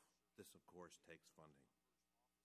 I would like also to comment briefly on the adequacy of pre- and post-impact spill data needed for conducting natural resource damage assessments. For many years, LSU has occupied many research sites in the wetlands, coastal embayments, and estuaries along the Louisiana coast. Pre-impact data obtained at these sites will be extremely useful for spill impact assessment. We await being informed of a mechanism by which we can apply for significant federal funding for continued data collection. It is nearly 2 months now since the spill began. The NARD assessments are important for recovery of damages from the spill. However, many scientists believe that important information must also be obtained outside of this process. One senior faculty member in my school expressed it as follows: I haven't much time left in my career, and I would prefer not to spend it in court. Others have told me that the legal burden added by the process actually impedes good science and means that state-of-the-art scientific approaches are not used. And I think Dr. Reddy was implying that. Most present research seems to be focused on offshore concerns pertaining to the fate and effects of oil and dispersants. These are important concerns, but we must not forget that the Louisiana coastal environment is particularly vulnerable and threatened. Louisiana's extensive wetlands constitute approximately 40% of the national total, and the state is second only to Alaska in terms of seafood production. We must accelerate our efforts to understand the impacts of this dreadful spill on these living resources. Louisiana is the focal point of the fertile fisheries crescent that extends east and west into all or parts of Mississippi and Texas. We do not know what the effect of oil and dispersals will be on this food chain, as my colleague sitting to the right mentioned. I offer the following recommendations. We need a comprehensive spill science plan that includes the academic community. We do not have one now. Federal agencies need better ways to get emergency funding to researchers. As someone mentioned, the National Science Foundation has rapid awards, which have been extremely valuable. And NOAA also has a Sea Grant program, which has program development awards. Such emergency programs need more resources. As of June 11, a search on www.grants.gov did not return any results for oil spill. This seems remarkable to me. Communication with and within the academic community should be enhanced. EPA Administrator Jackson did come down to meet with us early on, which we appreciated greatly. I recommend that more such contact occurs with more communiques from agency leaders to university leaders and scientists. Ship time is difficult to find, schedule, and pay for. Better coordination mechanisms would be very helpful. Human impacts have received inadequate attention at the federal level. More attention needs to be paid to those. Finally, we need new ways to finance sustained research and observation on the inevitable conflicts between energy and environment. A federal Gulf Oil Trust should be established. Senator Landrieu has recently introduced legislation to allow Gulf Coast states to share the revenue from offshore oil and natural gas drilling. I think that and other mechanisms should be considered. Thank you for your attention. I'd be pleased to answer any questions you have. Thank you very much, Dr. D'Elia, for your comments and your recommendations. And I will now recognize members, beginning with myself, for any questions that we may wish to ask. First, I'd like to begin with you, and I do want to say this of this panel. I appreciate your honesty. It's been very refreshing. We know the problems, we've heard the problems, and you admit to them. And so we'll take it from there. Dr. Reddy, following up with my question to Dr. McNutt earlier, after the containment dome failed, did BP recontact scientists from Woods Hole to take flow measurements? Yes or no? From my knowledge, no. Thank you. Also, Dr. Reddy, do flow measurement technologies exist that can be used to estimate the total spill volume from this oil spill? The technologies that's been used so far have been modified from other previous knowledge, I believe. I do not believe there's a known set in place technology that is used for such questions.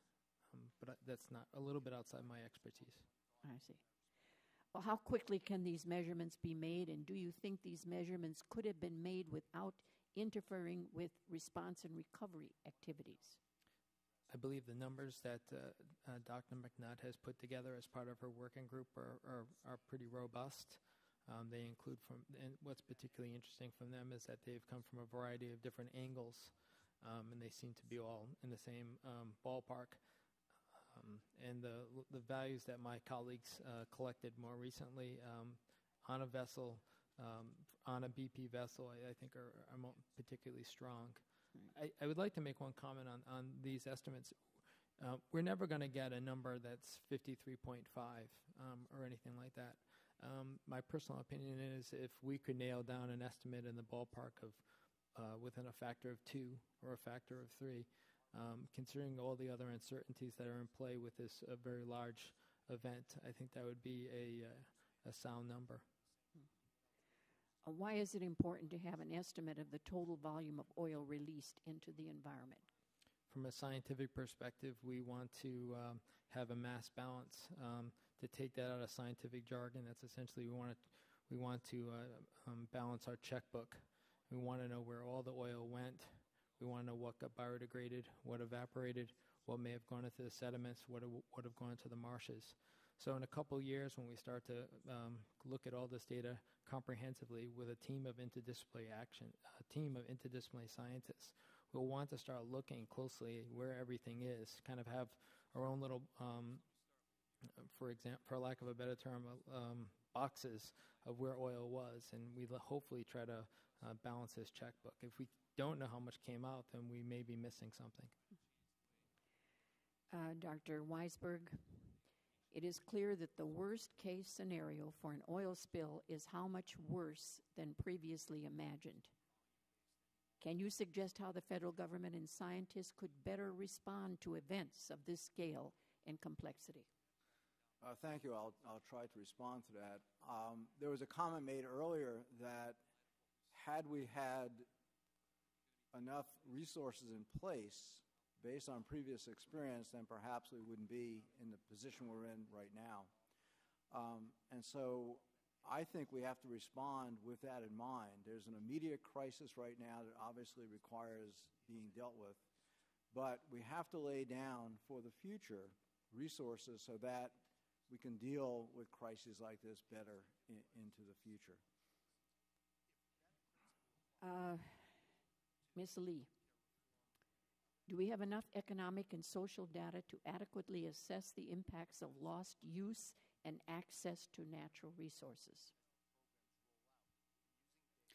We have sufficient, well, let me say this, we have a substantial body of data.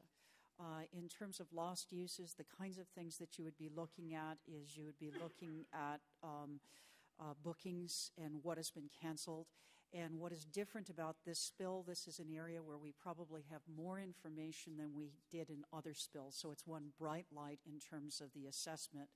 Because people have booked more on the internet, it's easier to see a change from baseline, if you will.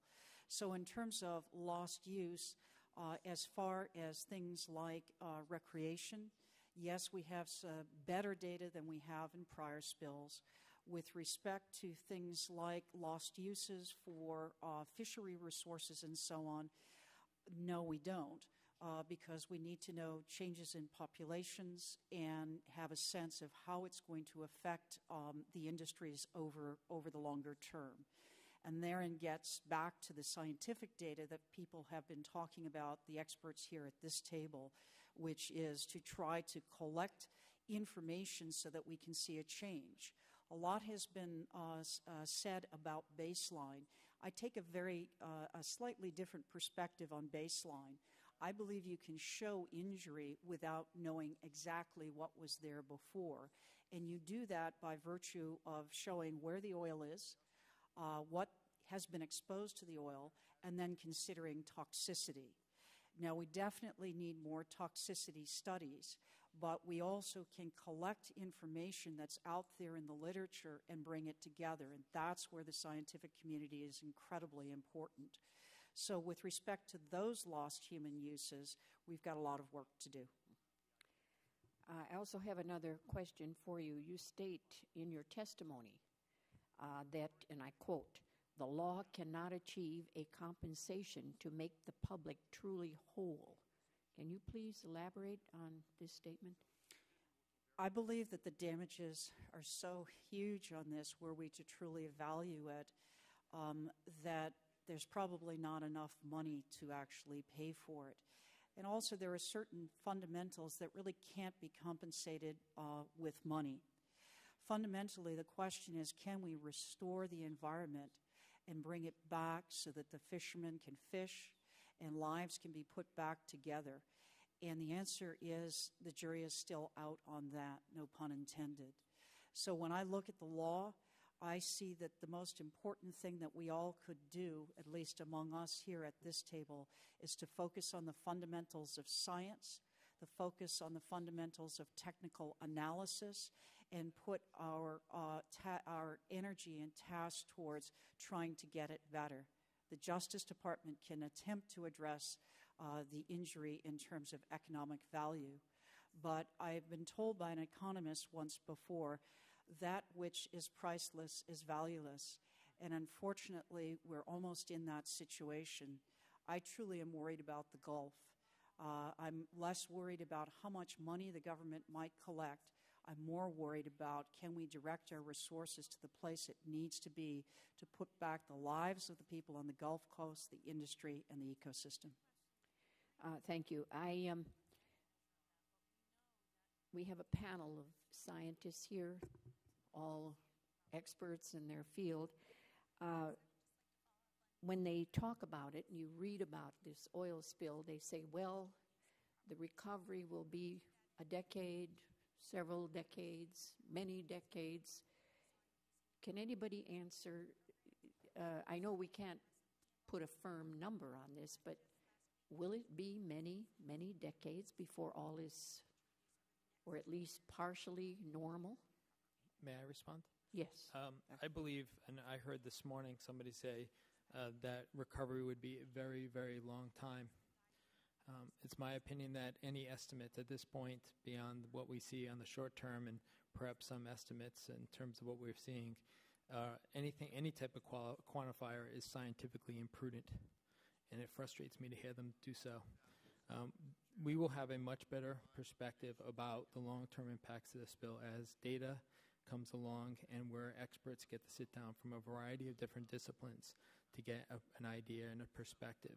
This is by no means giving BP a free pass at all. But and then we also have to put this in the context of scale. We often hear people talk very, very long time, and they put in the context of the whole Gulf of Mexico. It is quite possible that there will be impacts for a long time, but they may be in small aspects of the ecosystem. So I would say this time, let's slow down, let's collect the data, let's be prudent, and in the pipeline, we will be able to have much more robust estimates. Thank you. Thank you very much. Thank you. And now I'd like to turn it over to the ranking member, Mr. Cassidy. Thank you all for your testimony. I just whispered to staff that we are going to go on a bipartisan basis to try and have some of that BP money that we're going to put in escrow, fund proactive research that will be put out on an NSF, rapid response, et cetera, et cetera, et cetera. So thank you. You've informed me. And I'm so confident, I mentioned it here because I'm so confident that Ranking Member Bordallo will support that. Also, Dr. Weisberg, I promise you that Dr. D'Elia also believes in earmarks and has also assured me that they can be really good things. And so I've heard from my own constituents. I'm a doctor. I'm actually on faculty with LSU Medical School. I'm an academic.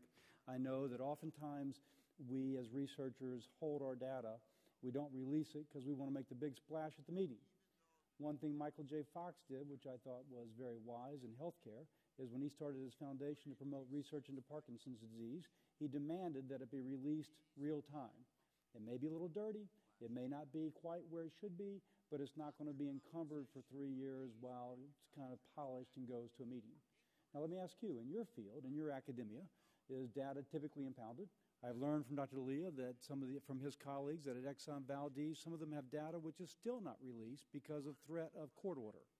Let me ask you, what solutions do we have so there can be real-time release? If we're successful at getting money for proactive research, credit yourself for putting the idea there. But secondly, let me ask the whole panel, what do we do? Do we know that that research has a maximal impact upon the ability of the Gulf to heal itself? One, is it a problem in your area of academia? And two, how do we address it? Dr. Weisberg? Well, I mentioned IUs on several occasions, and one of the hallmarks of IUs is that the data be open access. And so IUs, what is an IU? I'm sorry. The Integrated Ocean Observing System that was originally promoted by Ocean.us and endorsed by the U.S. Commission on Ocean Policy. And so, yes, we share your concern, and that was a part of the IU's concept, open access data. My experience so far with the Deep Horizon oil spill has been whatever I've produced has gone out on the internet and has gone in briefing PowerPoints to anybody I thought could use this, but my information flow has been a one-way street. I have not gotten information back that I think is critical. Back from whom? From any of the agencies. Now, I heard earlier one of our speakers, I think it was one of the women, mentioned that the NOAA has been putting stuff out, or maybe you, Dr. Reddy, the NOAA has been putting out stuff real time. Let me ask you, in context of that, continue. No, Dr. Weisberg. Yes. So one of the things that I've been doing specifically is providing spill trajectories at the surface and also attempting to do subsurface tracking, not knowing where the oil may be.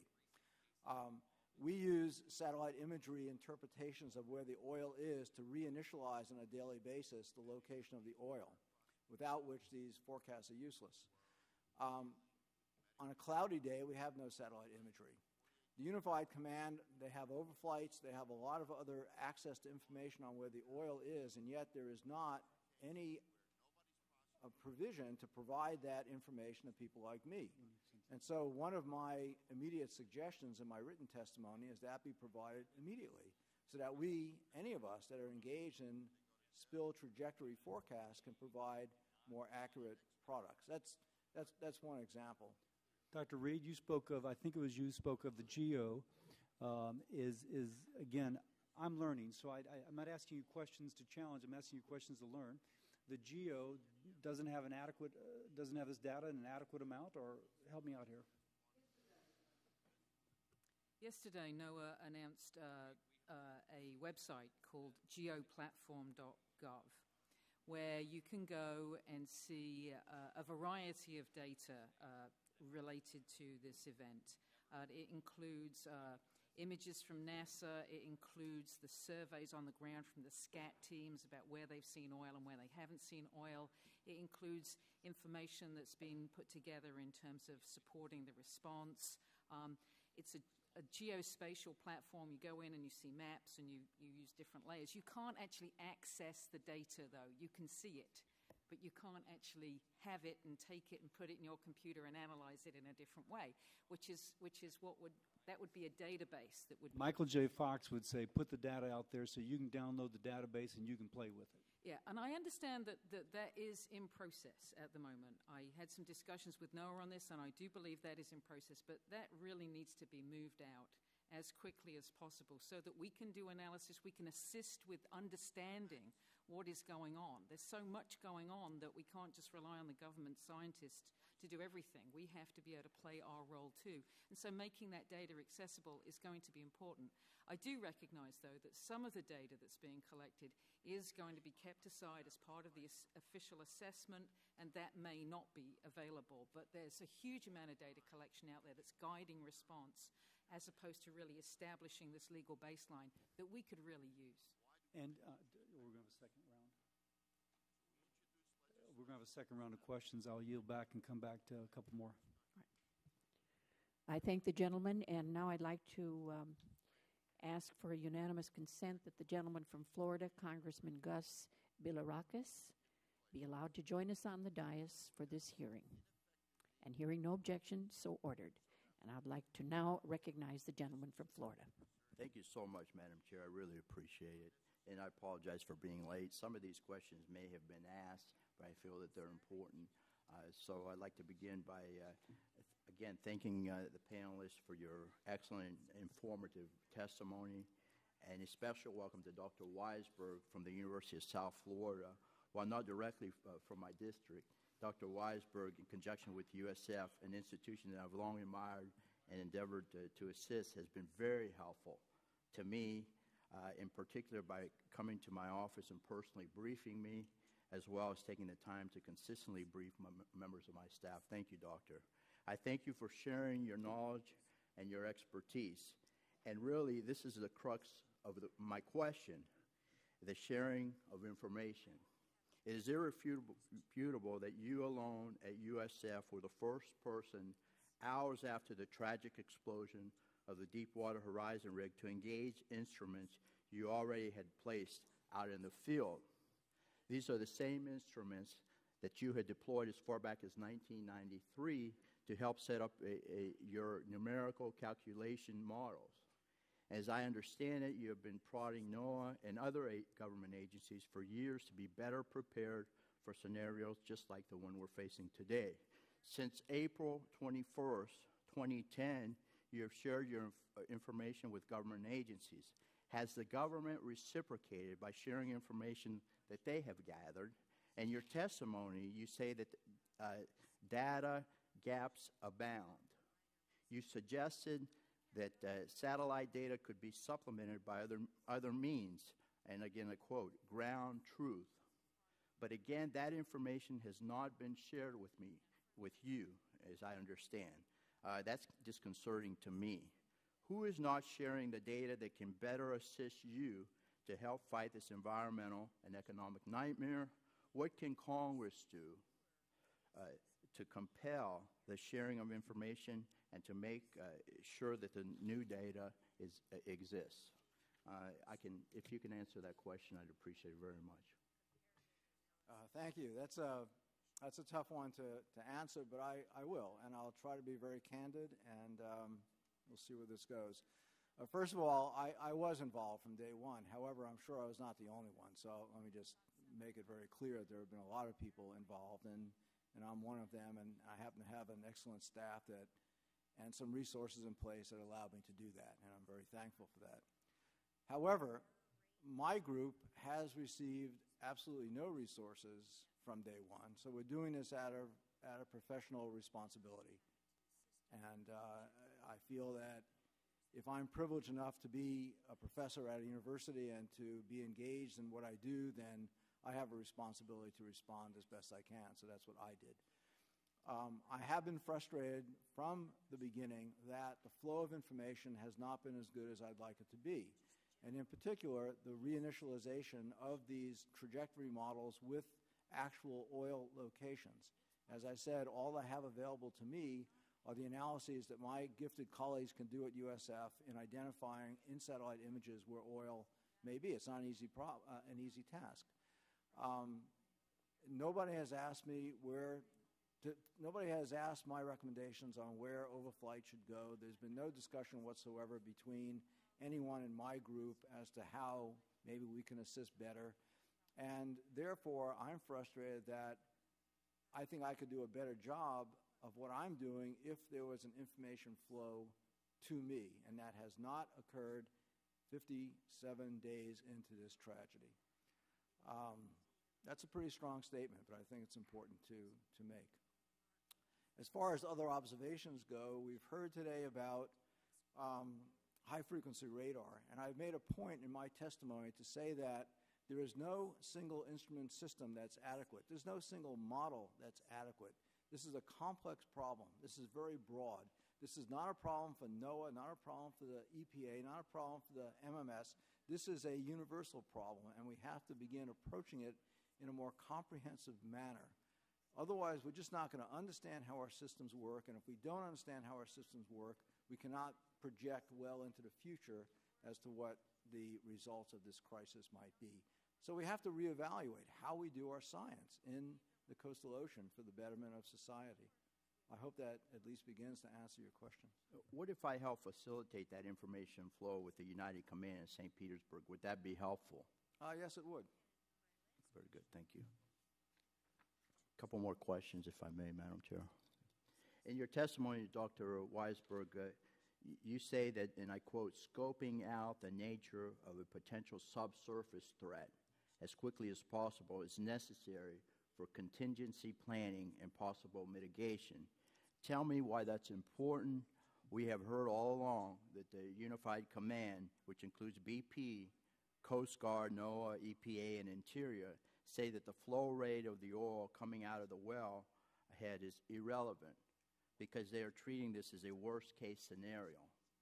Does the oil flow matter at this juncture, and how we should be responding to the disaster? And other members of the panel are welcome to join in as well. But first to you, Doctor.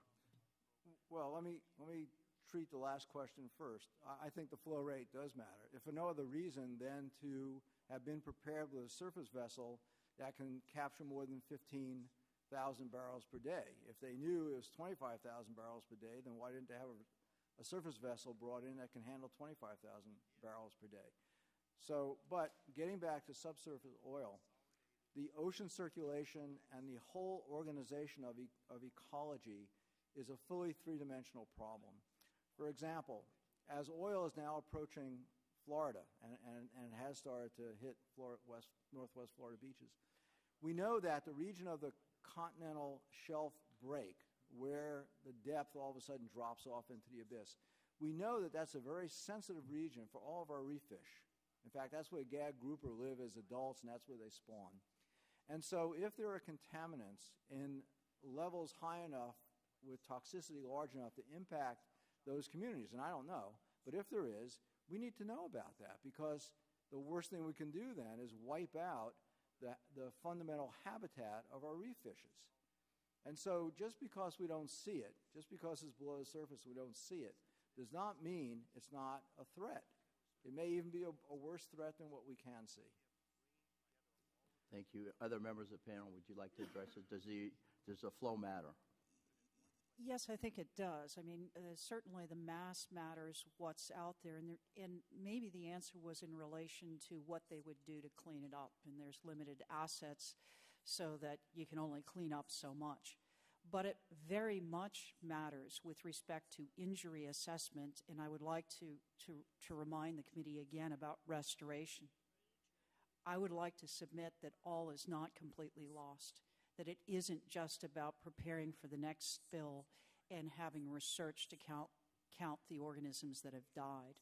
I'd like to suggest that if we're smart about collecting the information, and let's not even call it research, let's call it appropriate technical response to the spill.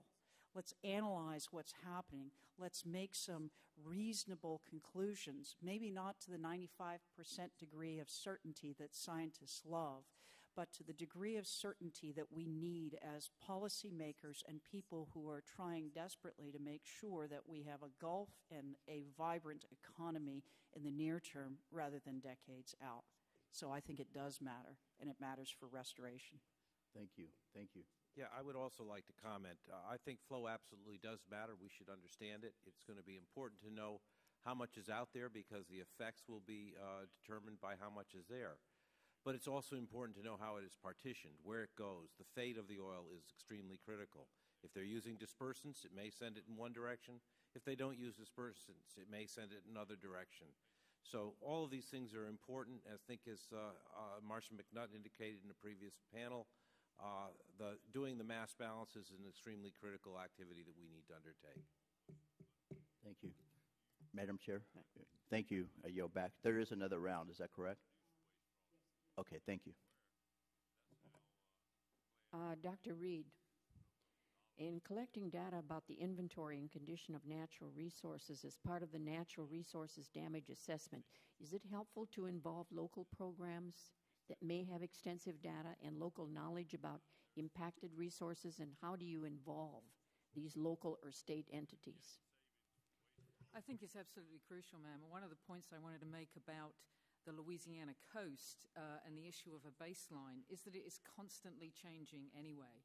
If we were to go out and collect a large amount of data in 2010, that would really not give us a good idea about what it was like in 2008 or what it would be like in 2012, because it is constantly changing. And that's exactly why we need to not just go out and look at what it's like now, but we need to engage folks who've been tracking it over the last few decades to show what path it was currently taking. Where were areas eroding already? How was the grass growing to begin with? You know, was this a bad year? Was this a good year? And so really engaging those folks that have had studies on the ground, particularly in the wetlands, in the barrier systems, and the open bays, these complex environments where we're not going to be able to go out and measure every little piece of it.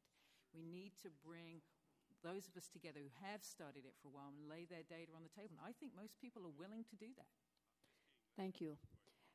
And I agree with you. The experience that these folks bring with them would be very, very helpful. What kind of monitoring is needed to understand the oil and dispersant impacts on important fish populations in the Gulf of Mexico, and what would be needed to implement this kind of monitoring?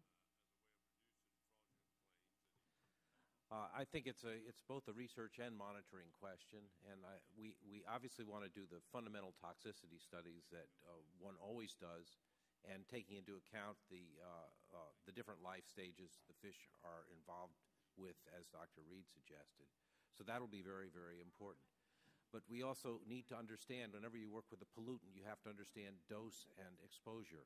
And so trying to understand what the dose is, referring to Mr. Baraka's previous question, is going to be very, very important, and how long that dose stays resident, how long the various life stages of organisms are going to be affected. We want to understand the ecosystem. We want to understand the trophic relationships.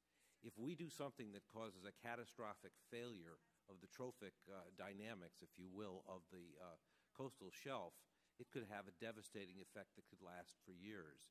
If we destroy the ability of fishes and shellfish to recruit future generations, then we're going to have a serious problem. These questions are all up for grab. We need to be studying them now. We need to be planning our studies now. We cannot wait and hope that later on we can begin these things. And Dr.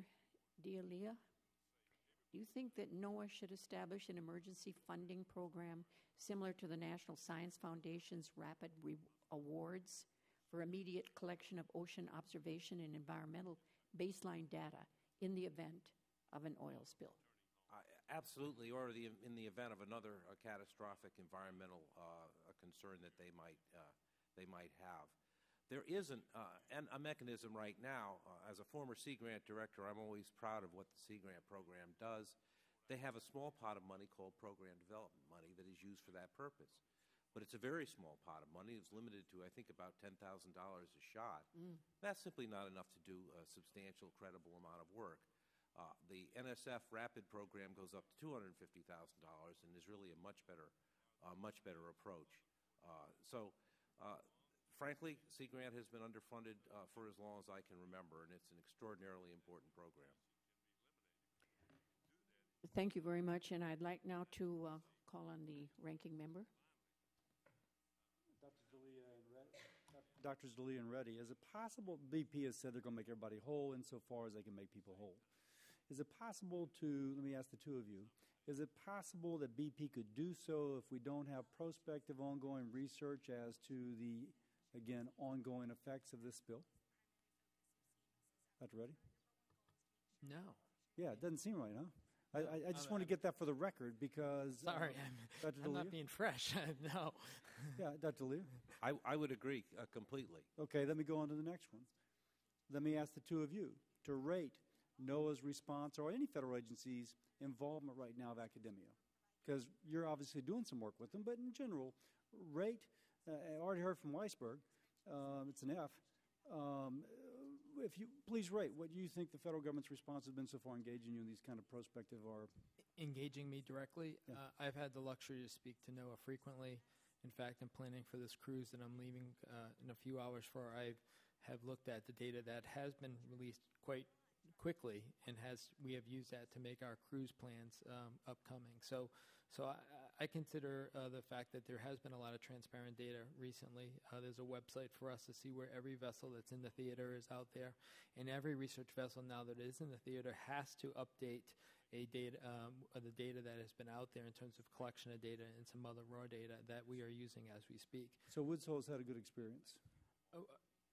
Myself in interacting with NOAA and the EPA as well in terms of recently planning our cruise. Dr. D'Elia? I'd say that for both NOAA and EPA, the experiences are mixed, and that's because both agencies have regulatory and operational responsibilities, and we tend in the academic world to be much more oriented to research. And it is always the case that if you have to regulate or do something operational, like forecast the weather, you're going to make those your highest priorities. So as a result, NOAA and EPA both tend to be agency-centric to a certain degree, and that's partially the complexity of their mission. It would be nice if we could have a way of partitioning out the research that each agency does so that it is better protected. Years ago in Congress, there was a proposal to establish a National Institutes of the Environment to do exactly that, but it went nowhere. So that's a fundamental challenge for NOAA, for EPA, and for the academic community. Ms. Lee, again, Dr. Weisberg? Yes, I'd just like to just clarify one point. I have not received any direct flow of information or support from NOAA for this. However, I have interacted with a limited number of NOAA scientists, and NOAA does acknowledge the work that we're providing on their daily forecast. So it's not as if there's been no linkages. I just wanted to clarify that for the record. Thank you. Ms. Lee? I would agree with that also, Congressman. Ms. Lee, again, I remember, I'm being so struck by somebody who worked in Exxon Valdez says that his research is still encumbered however many years later because of litigation issues and it's subpoenaed, et cetera. When I spoke to some of the researchers, they said when they went to the marshes, they were confronted by somebody, they said from BP, I've learned in this job to say what I've been told, not what I know, that took them kind of their name, where are you from, if you publish anything, we're going to subpoena you sort of thing, which is an intimidation for an academic who just wants to get along with their life. So that said, as the lawyer on the panel, what can we do to allow folks like you to do your research without fear of being intimidated by the legal process? Well, that's a challenging question, and I think the bottom line is that in some ways there needs to be a parallel process. So to the extent that one wants to get compensation, and I believe there's clearly a case here that's substantial, then one does need to recognize the limitations of the law. The limitation that we are presented is it is an adversarial process, and information can be used in ways. I think it's inappropriate for somebody to be threatening subpoenas. And it may just have been that it was taken as a threat and wasn't intended to be. Correct. But still. However, I will share with you, I was working on a matter in the state of Maine and had occasion to speak with someone from the agencies, and the damage assessment team from that agency actually was given the same story. They ignored it. And I certainly have read with interest the statements made by members of the press. Obviously, the beaches are public, and people have access to beaches.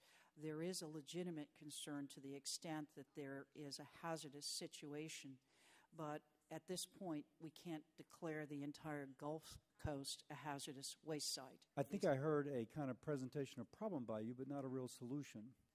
Now, I'm a physician. I typically don't like attorneys. But that said, is there a solution to this? Well, there is a solution. One is there needs to be a transparent and public process. Two, that there is a role for the Department of Justice working on behalf of the United States to prepare a case. Third, I do believe that the data that was collected in Exxon Valdez, we should revisit that issue. I'm aware of actually, when I was at the Department of Justice, which I was, experts who were working on Exxon Valdez were actually literally to get rid of their notes by the criminal division. So that's the kind of thing that there may be a basis for it in law, but the bottom line is that that's not very helpful for the larger public interest. And I'm a different kind of lawyer. I don't go out and sue folks. What I try to do is I try to work with interdisciplinary teams. So I don't fit neatly in a box. I love science. I love law. I love interdisciplinary approaches. So if you have a way, because sometimes actually the chair, Madam Chair, is being very lenient with us. If you have something to suggest, working with these academics, that would allow Dr. Reed to do research without fear of being in court when she should be teaching classes, that would be wonderful if you could suggest that. Well, I think that we need to have interdisciplinary teams. I think we need to have transparent information. And the bottom line is the data are the data. I mean, one of the problems that you have with more junior lawyers and less seasoned lawyers who don't understand technical information is they're petrified that a scientist is going to say something to hurt their case. We have a larger public interest here. The truth is the truth. The data are the data. And those working on behalf of the Department of Justice and others need to take that into account. And so up to me, I think greater transparency is the watchword. Dr. DeLeo. Yeah, I would just comment. I think that the administration strategy has very much been to favor the legal adversarial process here. And I can understand the motivation to do that, to try to recover as much damage money as possible. But I think that the downside of that is that it slows down and impedes the science that really should be done. And I think sooner or later, the federal government is going to have to make some investments in doing further research without regard to whether they're going to be able to recover those damages. Thank you. I yield back. I thank the gentleman, and now I'd like to recognize the gentleman from Florida, Mr. Bilirakis. Thanks so much, Madam Chair. I really appreciate it. Dr. Weisberg, I'd like to learn more about the loop current. I hate to be particularly regional, but I'm from the Tampa Bay area, and I'm especially concerned about the oil spill, how it's going to affect us. Does the loop current appear to be a natural barrier for the Tampa Bay area as it relates to us being directly impacted by oil slicks, sheen, or tar balls? The loop current stays in deep water. And on the west coast of Florida, the continental shelf is, let's say, about 100 miles wide or wider. And so the west coast of Florida is actually buffered by the extent of the continental shelf.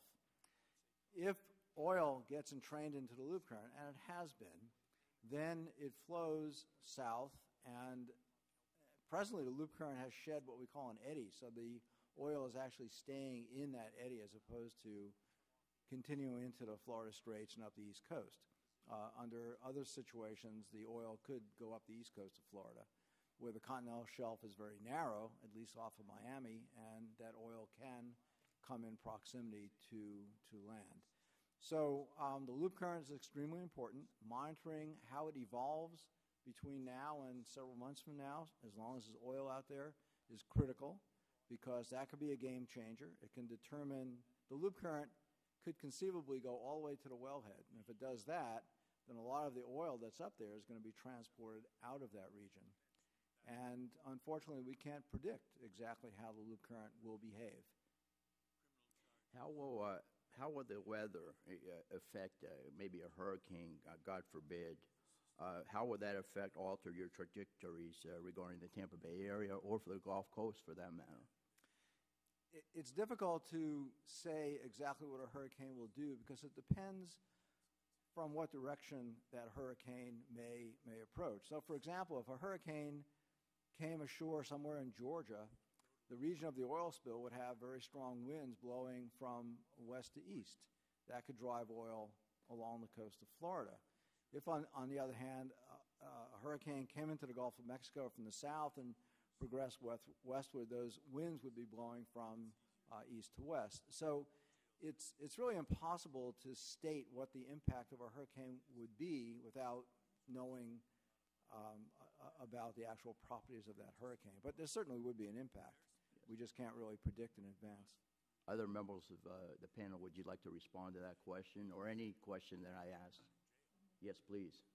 Thank you. I'd like to make some observations about the wetland side of the equation. In Louisiana and in Mississippi and Alabama, thus far we have been very lucky, I think, in that most of the oil is still out in the Gulf of Mexico. I mean, it's not good that it's there, but it could be a lot worse in the wetlands. And what you see when you see these images on television is the oil is largely around the edge of the marsh, and the marsh kind of catches it as it comes in. And this is exactly what we saw in the Lake Beret spill a number of years ago in Louisiana. I think one of the things that I worry about is not a big hurricane, but perhaps a small tropical storm that just lifts the water level a couple of feet, and so that instead of the grasses sticking out of the water at high tide, when the storm comes in, the whole marsh is covered. Not a big enough storm that we evacuate New Orleans or something like that, but the kind of minor tropical storm that we get a lot in the Gulf of Mexico that could just actually spread this oil much further into the wetland environment. We have oil in some of our wetlands already. We've been lucky. It's mostly around the edge. But, we are getting into the season where we have events that just could carry it a lot further. And that could make it a much more widespread problem in the wetland environment than it is at the moment. Anyone else?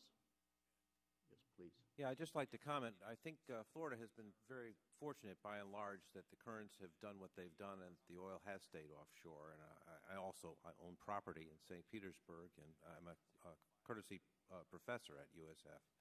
And so I have a strong interest in what goes on there as well.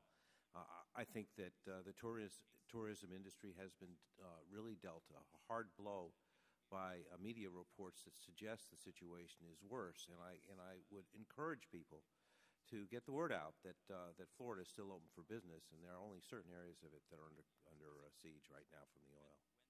I promise I'll do my best to get the word out. Yes, please, of course. No, I wish I did. I have one more question, if I may, Madam Chair. Thank you. Dr. Weisberg, could you tell me a little bit more about the integrated ocean observing system? Has it been useful in the past? Can it be useful in the future? The answer is yes, it has been useful in the past. It's actually useful right now. It could be much more useful if we really begin to implement it. And so there was a concept advanced in 2002 for this integrated ocean observing system that would be a full partnership between the agencies and the academics and the private sector.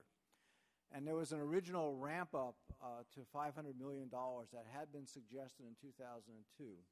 The President's Commission on Ocean Policy increased that to $750 million.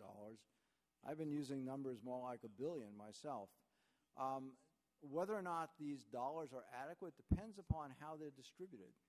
And so when I say partnership, I mean a true partnership.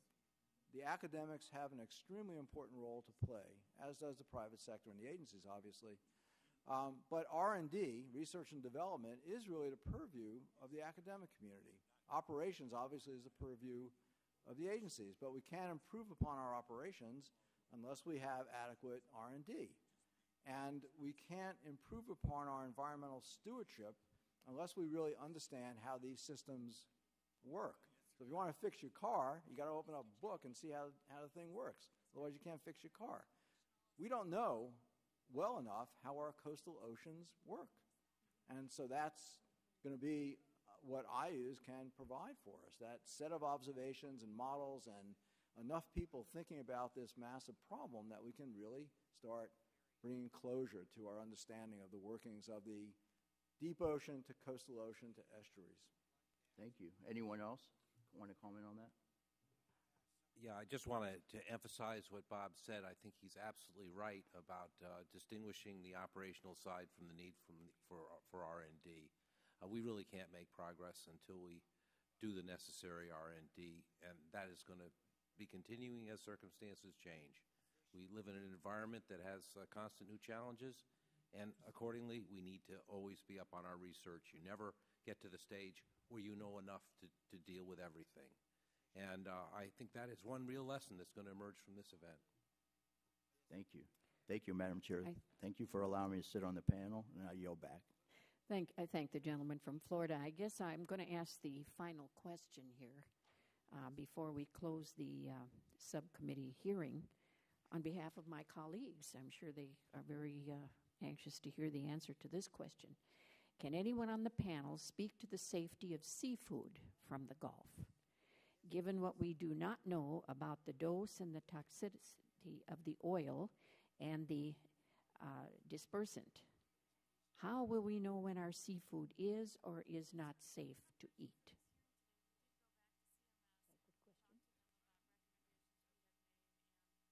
We're all anxious to know. Can anybody answer that? We have certainly in Louisiana very good programs in place even before this event came through about seafood safety. We have extensive monitoring of oyster beds. The State Department of Health and Hospitals, in conjunction with the State Department of Wildlife and Fisheries, this is the kind of thing that is vital to us in Louisiana. We don't want a bad reputation about our seafood. That we regularly close oyster leases if there is a problem with any kind of microorganism or anything like that.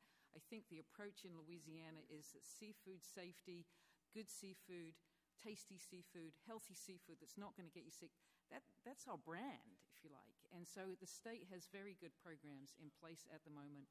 And I am confident that they are only going to be allowing to market seafood which is safe. Thank you. That's a very good answer. Now we can have our seafood lunch and dinners. I can also comment on that. I'd like to just echo very strongly what Denise just said. And as a former Sea Grant director, I know something about seafood and the attention that is paid to having quality seafood. I was also in this area as a Maryland Sea Grant director back when the Pfisteria crisis hit in the 90s. And I can tell you that the worries about seafood in one very small geographic area caused people to shun seafood in a much wider area, even when there were no effects going on from Pfisteria. And I'm worried about the same thing going on here. It's almost like the tourism thing. If the oil doesn't reach the seafood, it's not going to be a contamination problem. And the oil has not reached a lot of the fisheries that we are now using to produce seafood. Obviously, the state agencies in all the states will be monitoring this closely, as will FDA and NOAA and others who are involved with this, and I'm confident that they'll be very cautious. Well, thank you, and that's good news. I want to thank the second panel and all of the witnesses for their participation in the hearing today, and like to remind the members of the subcommittee that they may have additional questions for the witnesses, and we will ask you to respond to these in writing. In addition, the hearing record will be held open for 10 days for anyone who would like to submit additional information for the record. So if there is no further business before the subcommittee, the chairwoman thanks the members for their participation here this morning, and the subcommittee now stands adjourned.